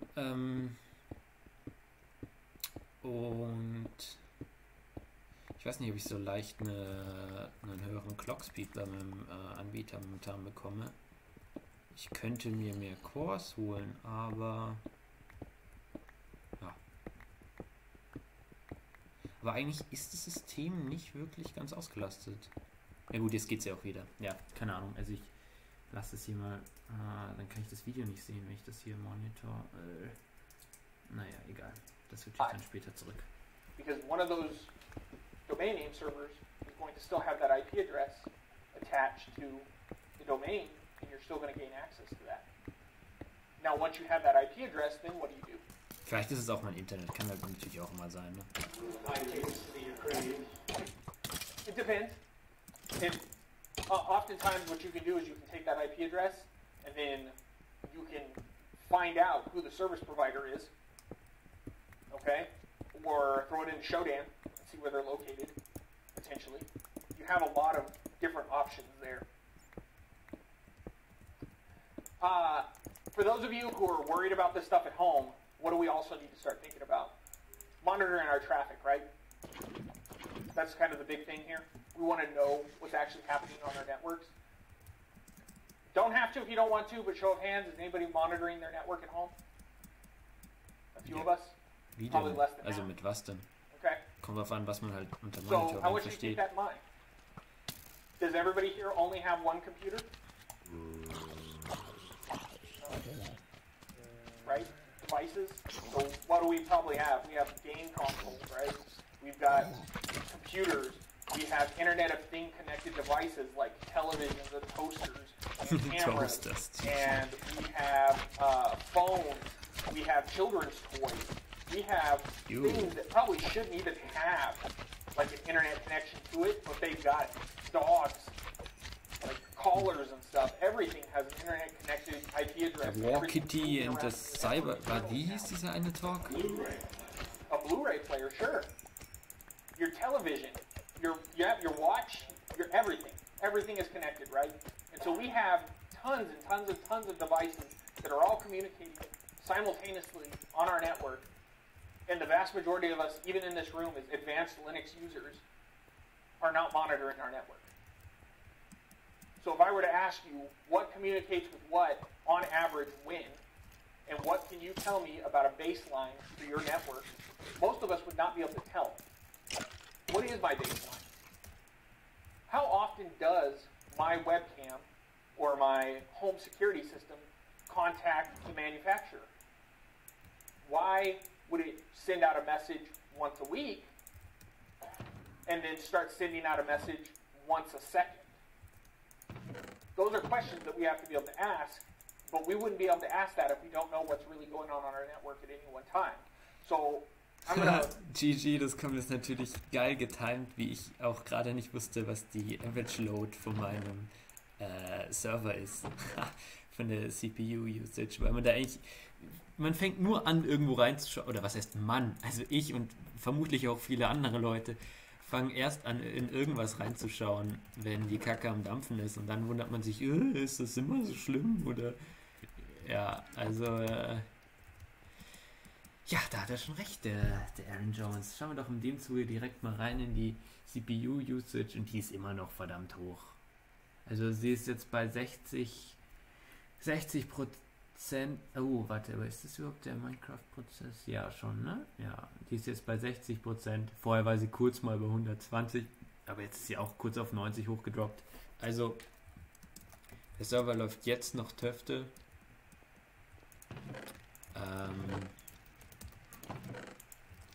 Jetzt schießt sie auch ein paar Mal hoch, also...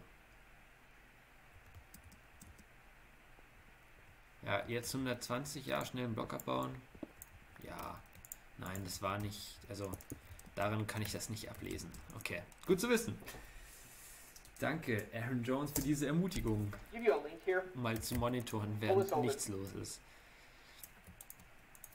Er hat zwar nicht von der CPU-Usage von einem Minecraft-Server geredet, aber ne? Oh! Ist fast fertig, ne? 54. Alternative open source firmware for your wireless network. But in addition to that, for these devices, they often also have hardwired stuff, so it's sort of holistic in that it will help you with controlling your network. Because there are tools here that you can use for monitoring your network, for finding out what's going on, for being able to see traffic. In addition, we all run Linux, so we all have the capability of running an absolute myriad of tools that can help us with figuring out what's going on. You really can't forensically analyze your network and figure out what is actually going on if you don't know what's going on before you're in the middle of an attack. Okay? You don't want to be trying to figure out how to put your boots on and load your rifle when somebody's already dropping mortars on your head. That's not where you want to be. That's not the position that you want. Okay? So, this is kind of pre-built stuff right here. Okay? You can go onto this webpage and you can even go down to like Office Max and they have DDWRT routers. Okay? Yeah? Office Max carries Linksys, and Linksys is now starting to put DDWRT into some of the routers. And so, like, even just, you head on down to Office Max and then stop in to get something to eat at the local restaurants, and, like, that's where you can get started. Okay? So, that's why I put this up here, because that's a way of being able to better control your stuff. However, if you're interested, you can use a Raspberry Pi. I do. I have one. So you can take a Raspberry Pi, add two EddieMax Wi-Fi dongles to it, and you can use that as a wireless access point, and you can send your tools through that wireless access point and use that to sit there and sniff and pay attention to what's happening.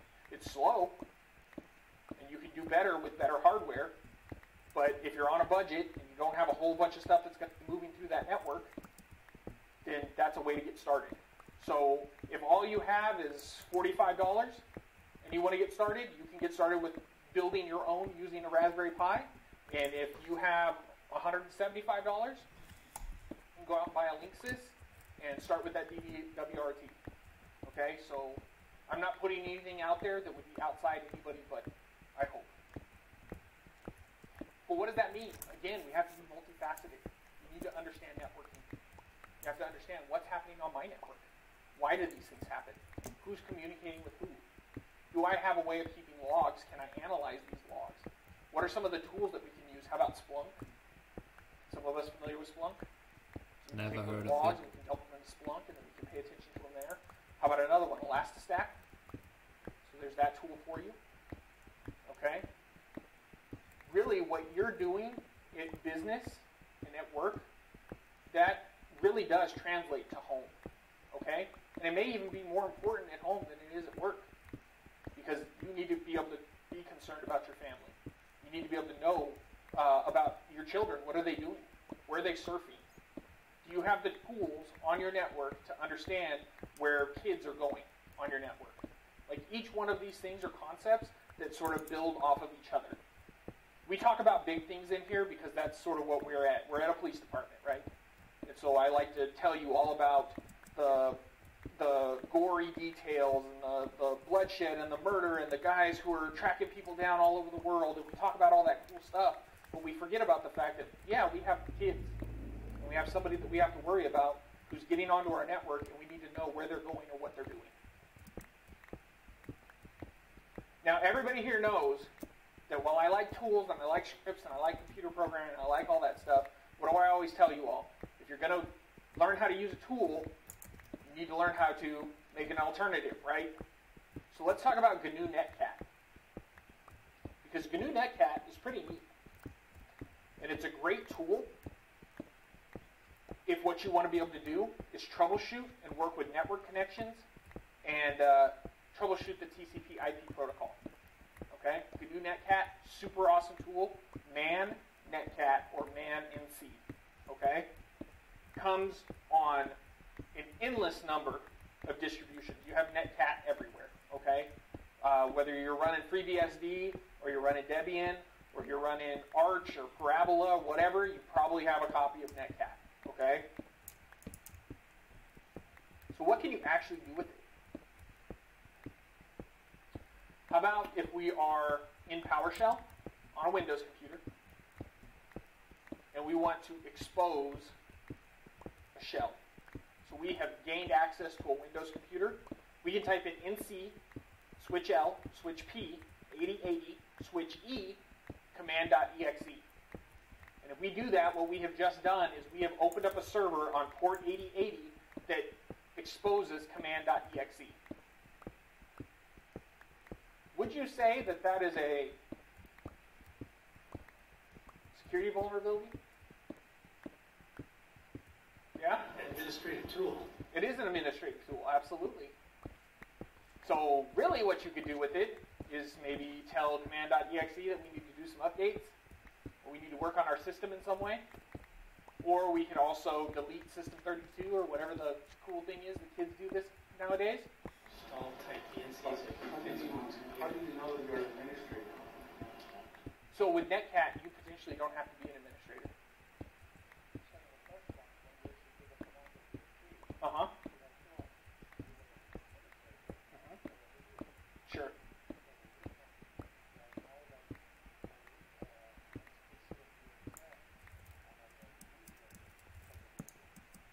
So I think my assumption here is it will run it as the user, and then if you were to elevate, then you can elevate to your sudo, or whatever the alternative is for Windows. I can't remember what it's called.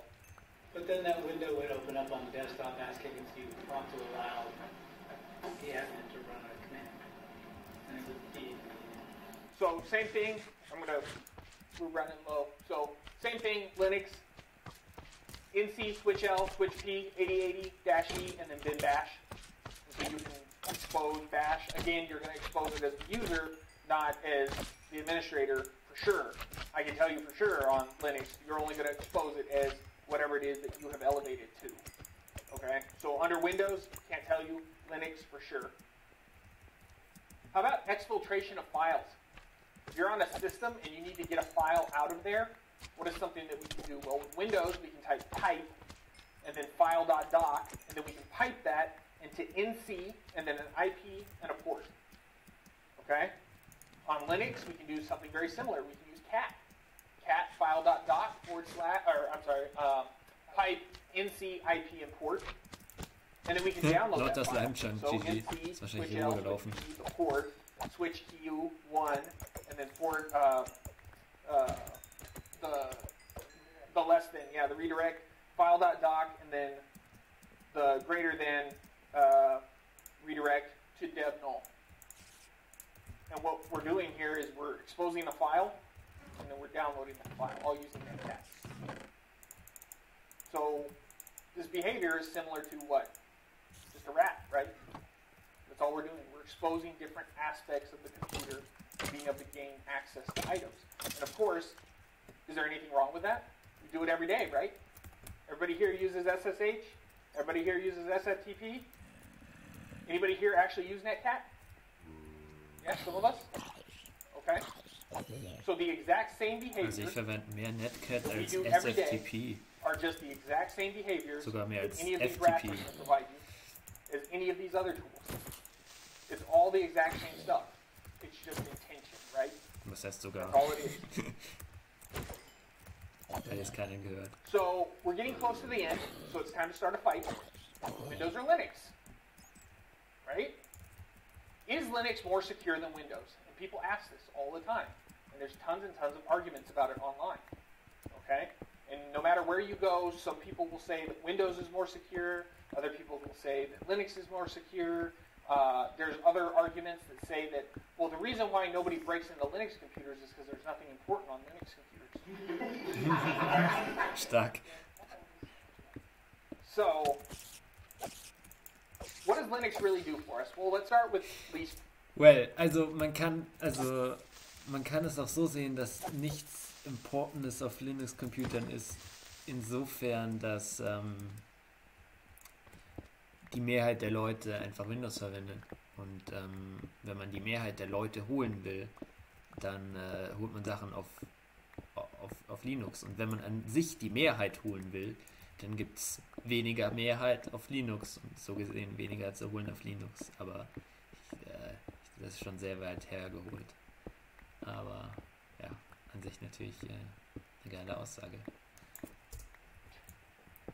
When you install Linux, oftentimes you are installing it in a method that provides you with least privilege. You log in as a user, you can do work, you have access to a very small area of that server or computer, and then if you need access to more, then we do sudo, right? We elevate privileges.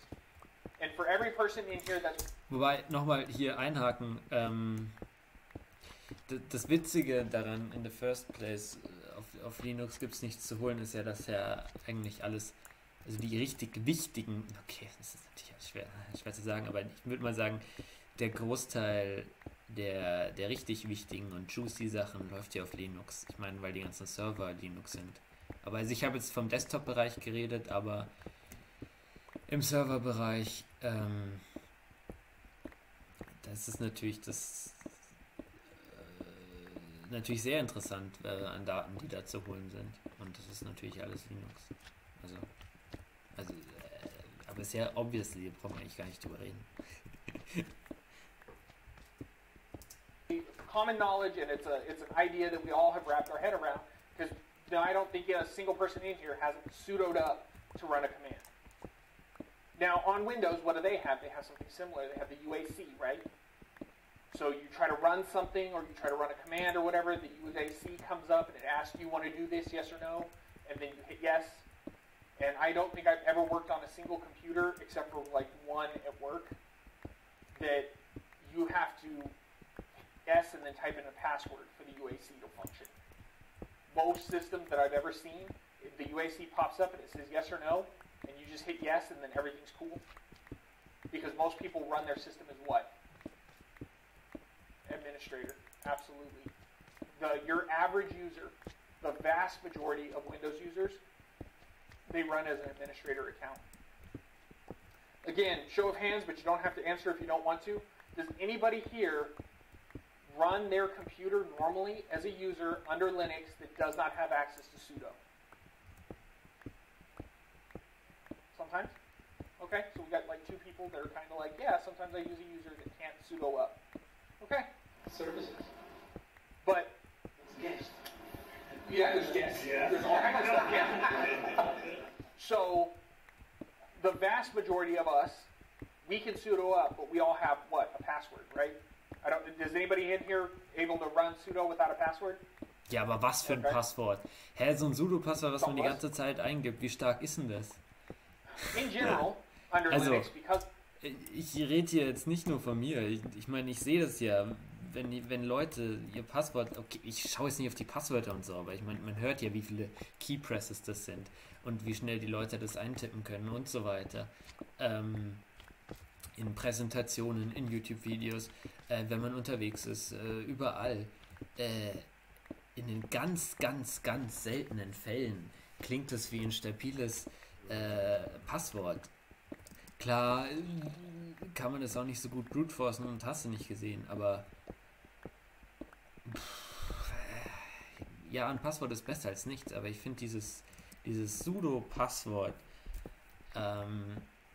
oder auch an sich das Passwort zum Gerät, was man ständig eintippt überall, was man ständig hört. Ich meine, alleine ich habe jetzt in dieser Videoserie mein Passwort sicher mehrfach, okay, vielleicht in der Serie jetzt nicht wirklich, aber gerade wenn man Tutorials macht oder so, dann gibt man ein Passwort ein und dann sieht man vielleicht nicht die Anzahl der Zeichen in einem Video, aber wenn der Sound von der Tastatur zu hören ist, dann dann hörst du die Anzahl der Zeichen und natürlich eigentlich auch irgendwie die Zeichenabstände, also die Tippabstände und so weiter.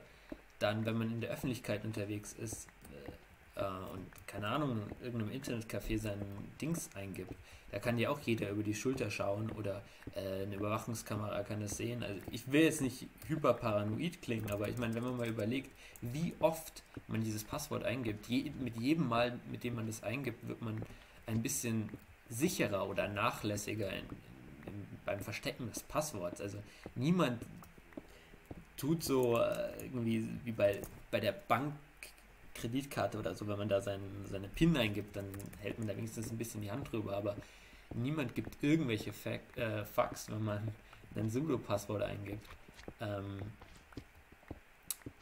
Also ich bin natürlich auch selber betroffen von dieser Krise. Also wenn ich irgendwo an einem öffentlichen Platz bin und mein Sudo-Passwort reinhacke, würde es mir nicht auffallen, wenn irgendein Dude ganz auffällig über meine Schulter starrt und das Passwort gesehen hat. Also das würde ich nicht mal merken. Und es ist besser als nichts, aber keine Ahnung. Das Passwort muss man sich merken, weil man gibt es ständig ein oder je nachdem wie oft halt, wenn man Updates machen will oder irgendwas machen will,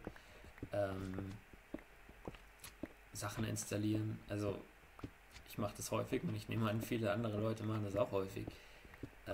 Mit jedem Mal verliert man da ein bisschen Sicherheit an dieses Passwort, das vermeintlich alles schützt. Also ist halt die Frage, wie viel Sicherheit man darauf jetzt setzen will. Ne? At least privilege in the way that things work. If the system is compromised, generally, and now this is not always the case because we have things like rootkit. Ja gut, also ich meine, für automatisierte Attacken, wenn ich auf irgendeine Datei klicke, auf die ich nicht klicken sollte, was auch immer, dann weiß diese automatisierte Attacke natürlich nicht mein Passwort. Also das ist schon klar, aber ja, also für den Fall macht das auf jeden Fall Sinn. Ich denke, dafür ist es auch gemacht, aber so an sich, wenn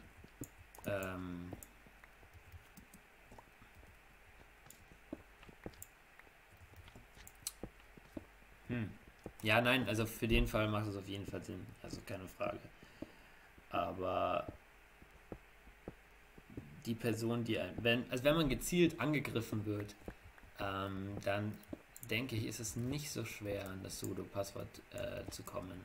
Also wenn man das schafft, bei einem Linux-User eine Malware irgendwie drauf zu bekommen oder so, und den gezielt angreift, dann denke ich, ist es nicht so schwer,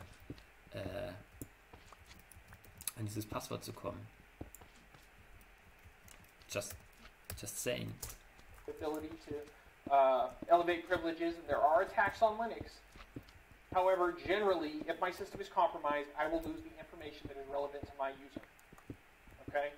If you go online, most people who get crypto lockered on a Linux box, particularly system administrators who are running things like Apache, if their system gets crypto lockered while running Apache, what ends up happening, somebody uploads a file that they're able to get Apache to run, and then Apache goes in and it locks all of the files that are available to Apache, and then nothing else, right? Everybody familiar with the concept and where I'm going? Okay, cool. So, your vast majority of internet using computer, Facebook people, our method is very convoluted. You have to run the program, you have to sudo up, you have to give permission, you have a lot of things to pay attention to. There's this footprint that you have to look at and you have to be able to see every piece of it before you're able. Ja, klar, nee, es macht es auf jeden Fall umständlicher. Ne? Ich sage nicht, dass es nichts bringt und ich sage auch nicht, ich habe eine bessere Lösung. Ich will nur mal hier äußern, dass es nicht die ultimative Sicherheit ist und dass man ständig überall eigentlich potenziell sein Passwort liegt an Leute, die eben, sagen wir mal, mehr oder weniger live dabei sind, während man sein Passwort eingibt, was natürlich auch irgendwo Sinn macht, aber irgendwie habe ich das Gefühl, dass Leute das halt,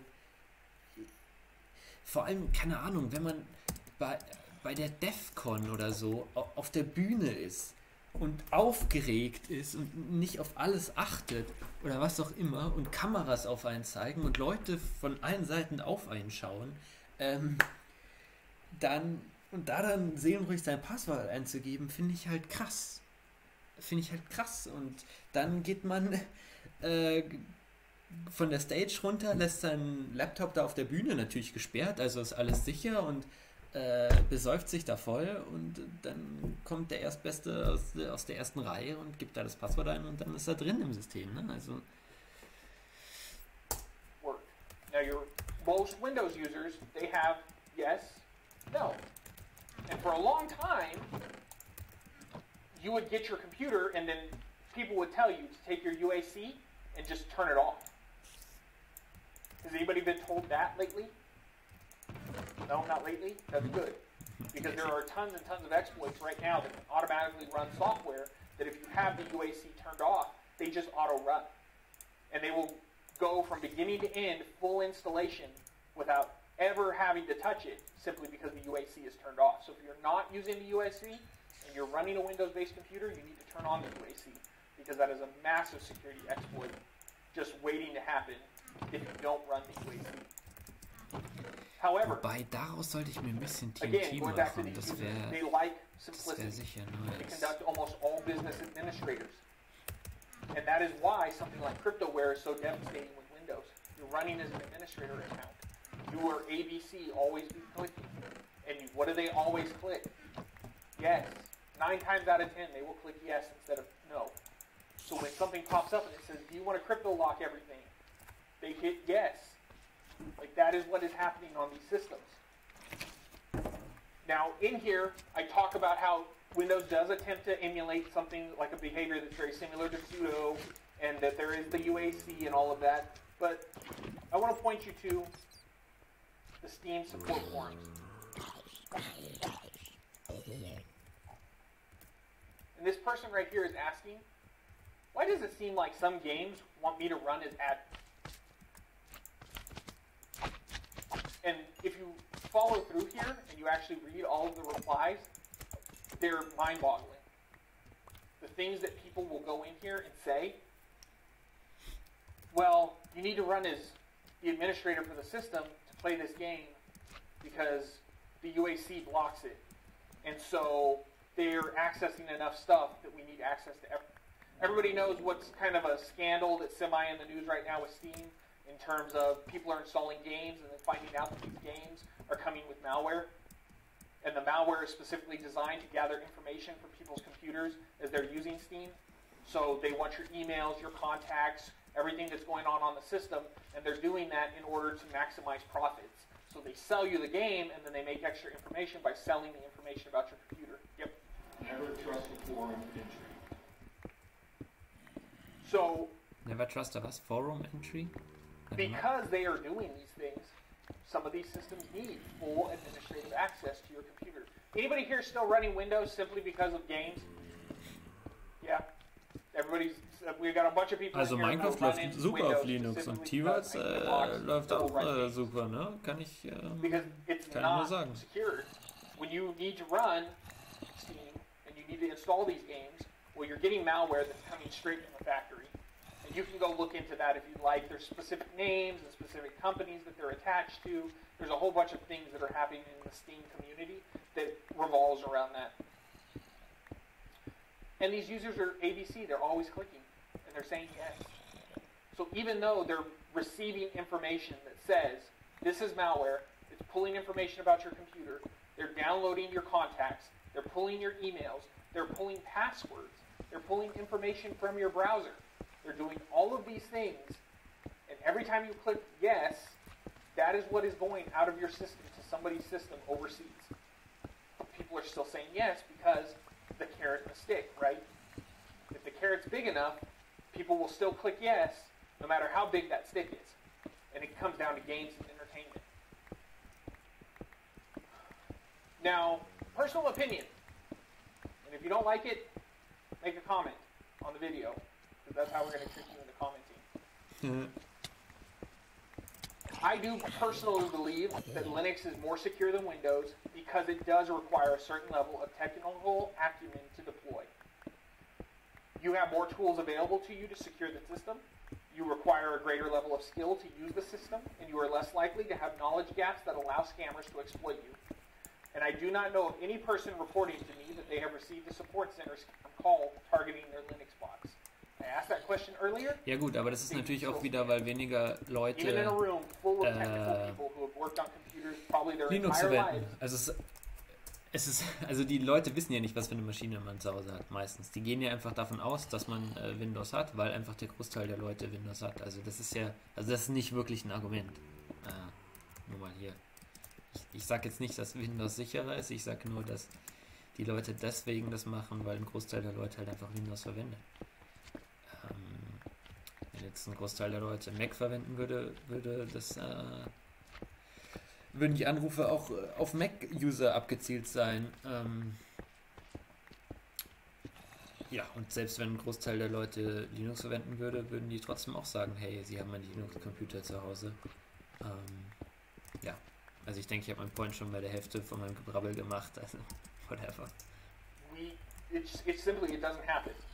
Now, what I do want to make a comment on as well is Linux has a 100% market share of supercomputers and is installed on between 70 and 90% of all servers connected to the internet. Ja, aber nicht auf den And the amount of Desktop-Computern, valuable da wo die information Leute hosted in anrufen. Linux-based computers is incredibly diverse.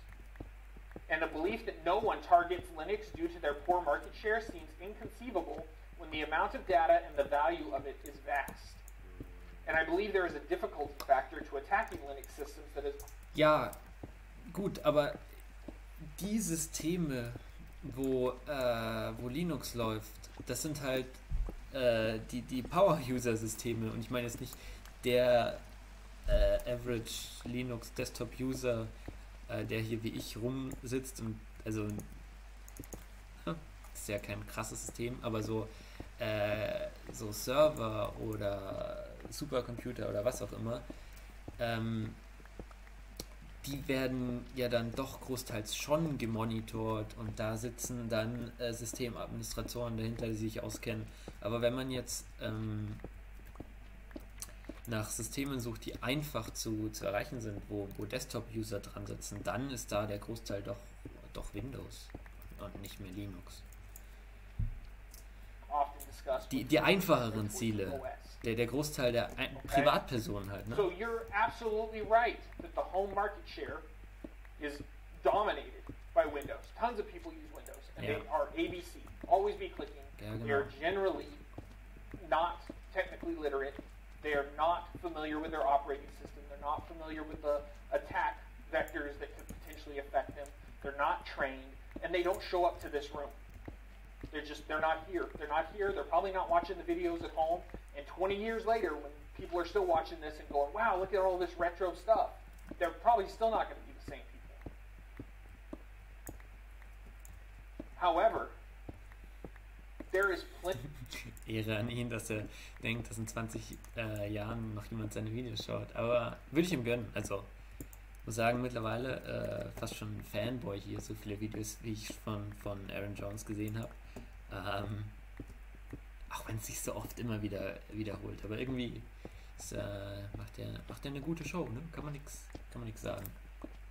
Aber trotzdem bezweifle ich, dass gerade so ein Content in 20 Jahren nochmal geschaut wird. Aber ich lasse mich gerne vom Gegenteil belehren. Das sehen wir dann in 20 Jahren. Valuable information out there on servers.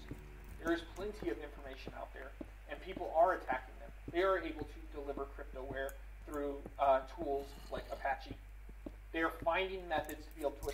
Aber wahrscheinlich hat er das nicht wirklich auf sich persönlich bezogen, sondern so mehr auf... oder hat er? Keine Ahnung. Hat sich wahrscheinlich nicht so viel dabei gedacht. Do not secure your system. They will exploit it, and then they will be able to gain something from it. Like it is... We know it. We've seen it. It's in the news. So they are out there and they are looking.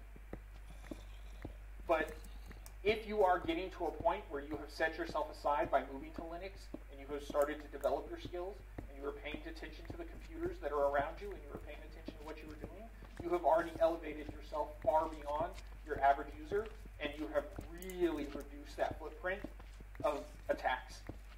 Like, seriously reduced it. So let's discuss some of our answers here.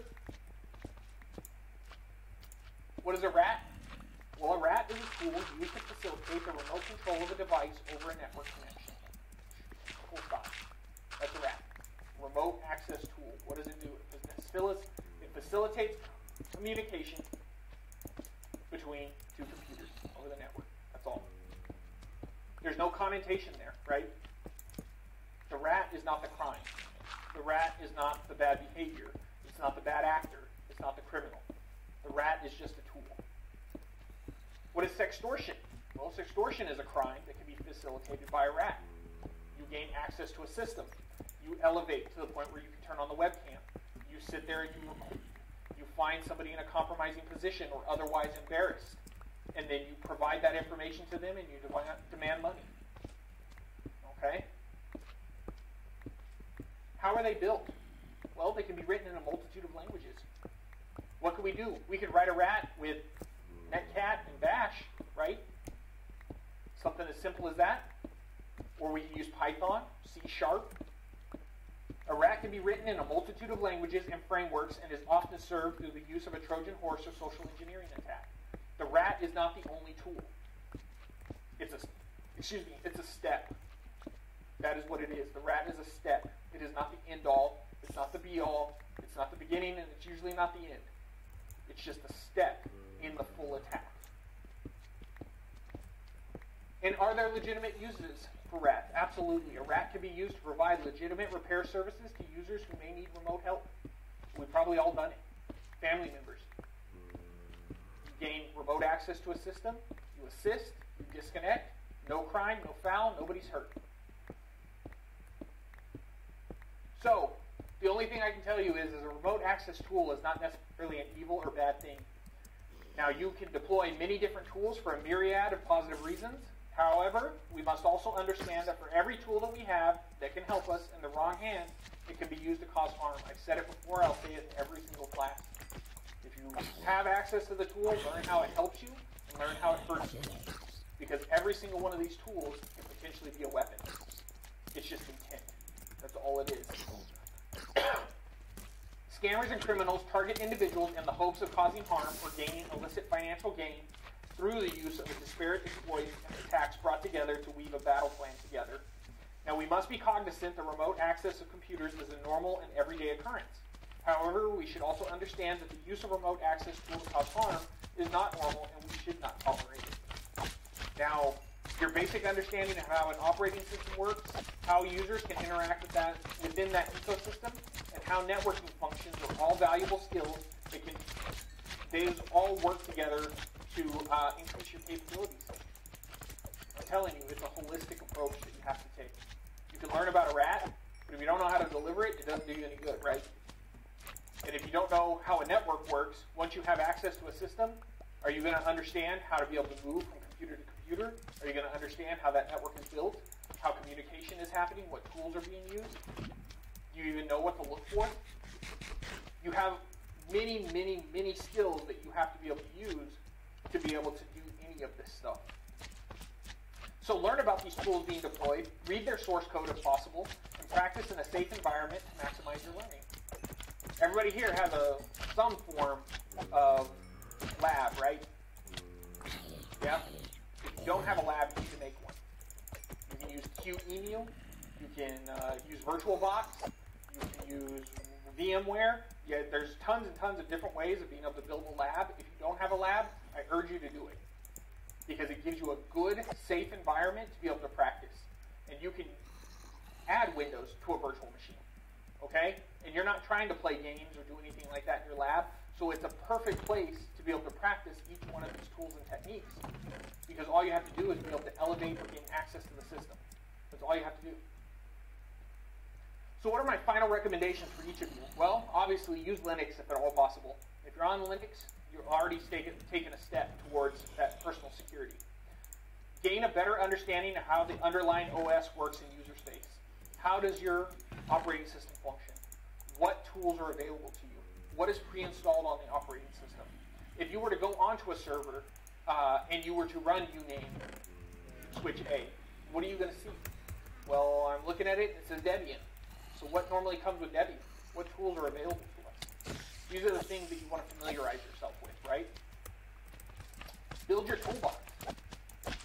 I showed you a whole bunch of pre-built rats, right? And these are exploits and all these different tools within the new netcat. That's a simple, basic tool that is included with almost every single operating system that you're going to see installed on a server, and you can use it the exact same way. So somebody else can. So if somebody were to gain access to your system, even if they don't necessarily have a file that they have uploaded, if they are smart enough to be able to run GNU netcat, could they potentially exfiltrate data from your server? Yeah, they could. And continue to read about vulnerabilities. Read the news. Read about accounts. When I showed you each one of those news accounts, what do they usually put in there? Names, right? They'll name these attacks. They'll name drop. Most of these places, they want to impress you with their knowledge. So they're giving you information about the attacks and who's involved in it and what kind of companies are being targeted. All of that is pivot points for OSINT. OSINT being open source intelligence. So you sit there and you read that news article and you find out that there's a new attack and it's called blank. Well, that's your research pivot point. You start with that name. And you find out what servers it's affecting, what companies, so on and so forth. This is the one thing that I can't teach you. I can't convey investigative abilities. I can tell you about tools. I can tell you how they work. I can give you all kinds of different information, and I can just shove that out there. But the one thing that I cannot do is interest you in the act of actual open source investigation. But once you have mastered that skill, that is 90% of everything else. Once you gain a grasp on being able to pivot from information to information in order to build up your toolbox and your knowledge base, you will become what amounts to unstoppable. So we've got a few minutes to close up. Does anybody have any questions?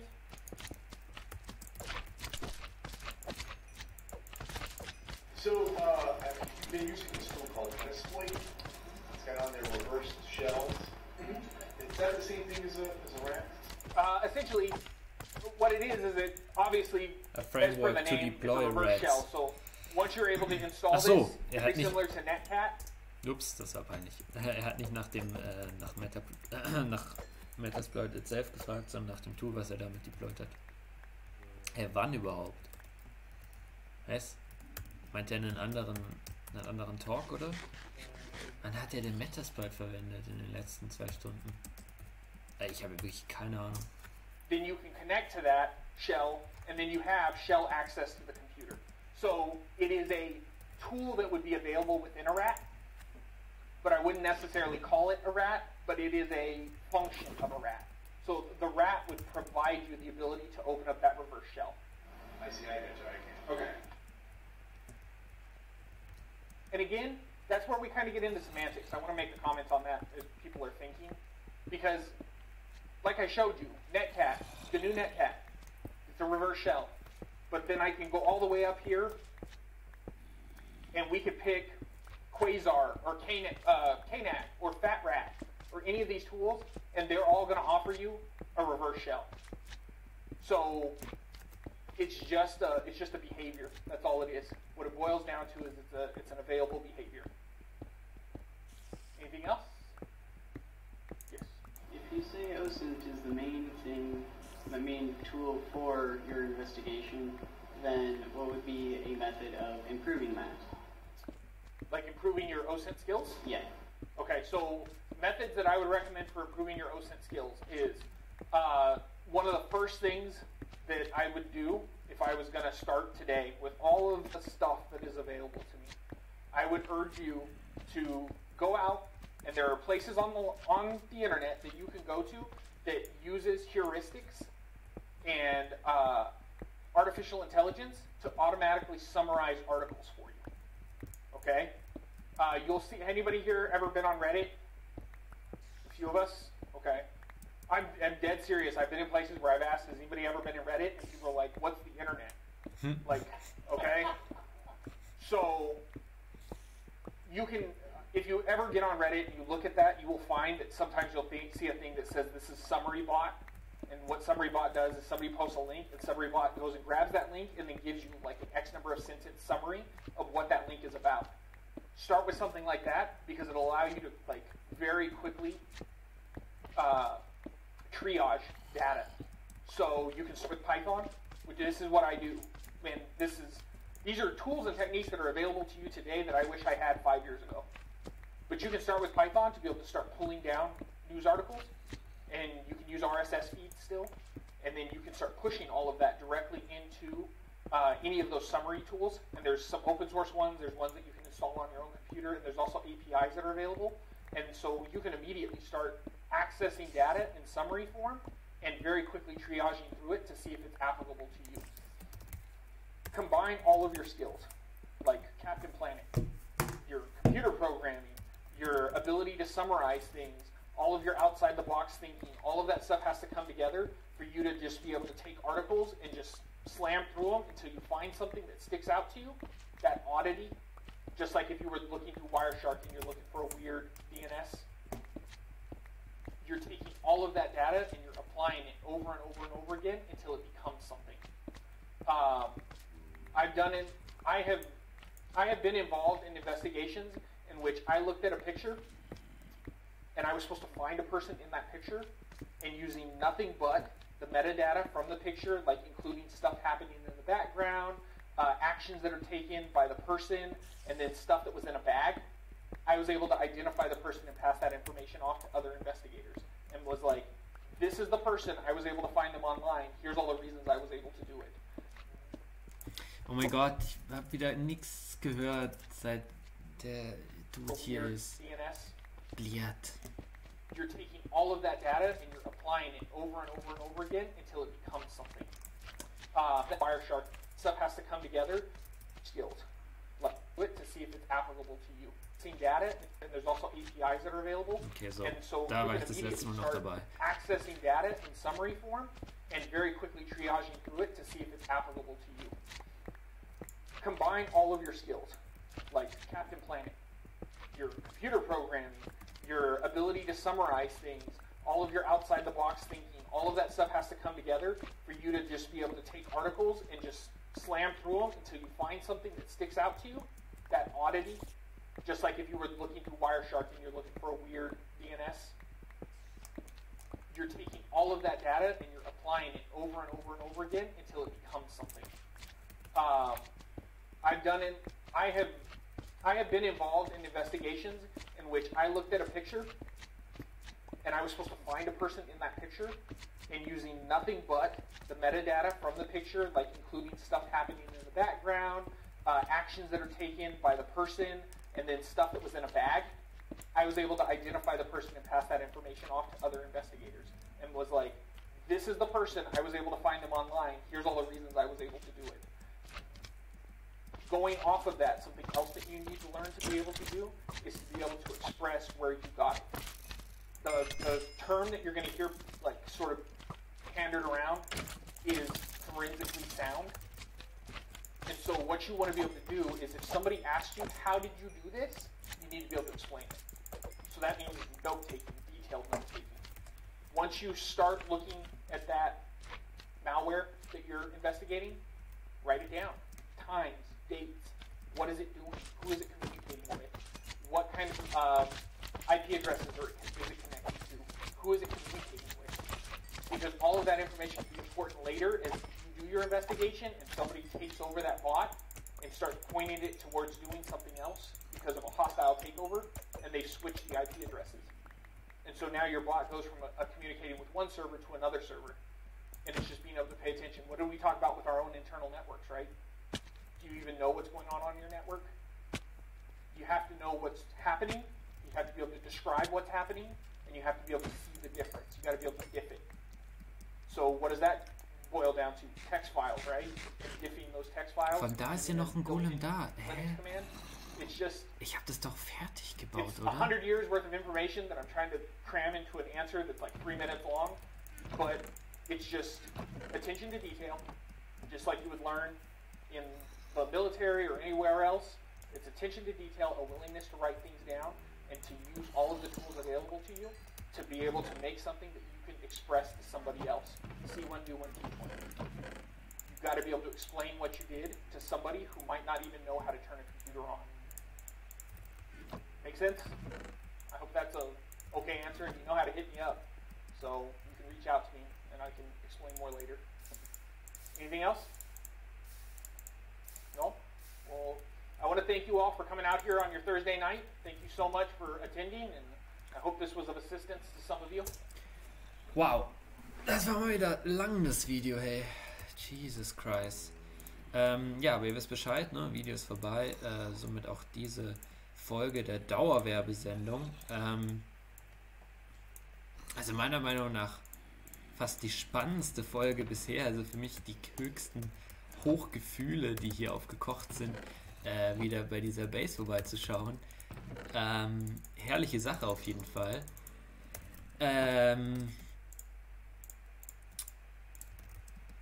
Lustiger eigentlich als die Folge, wo ich von diesem Berg runtergesprungen bin und einfach abgekratzt. Das war natürlich auch sehr funny.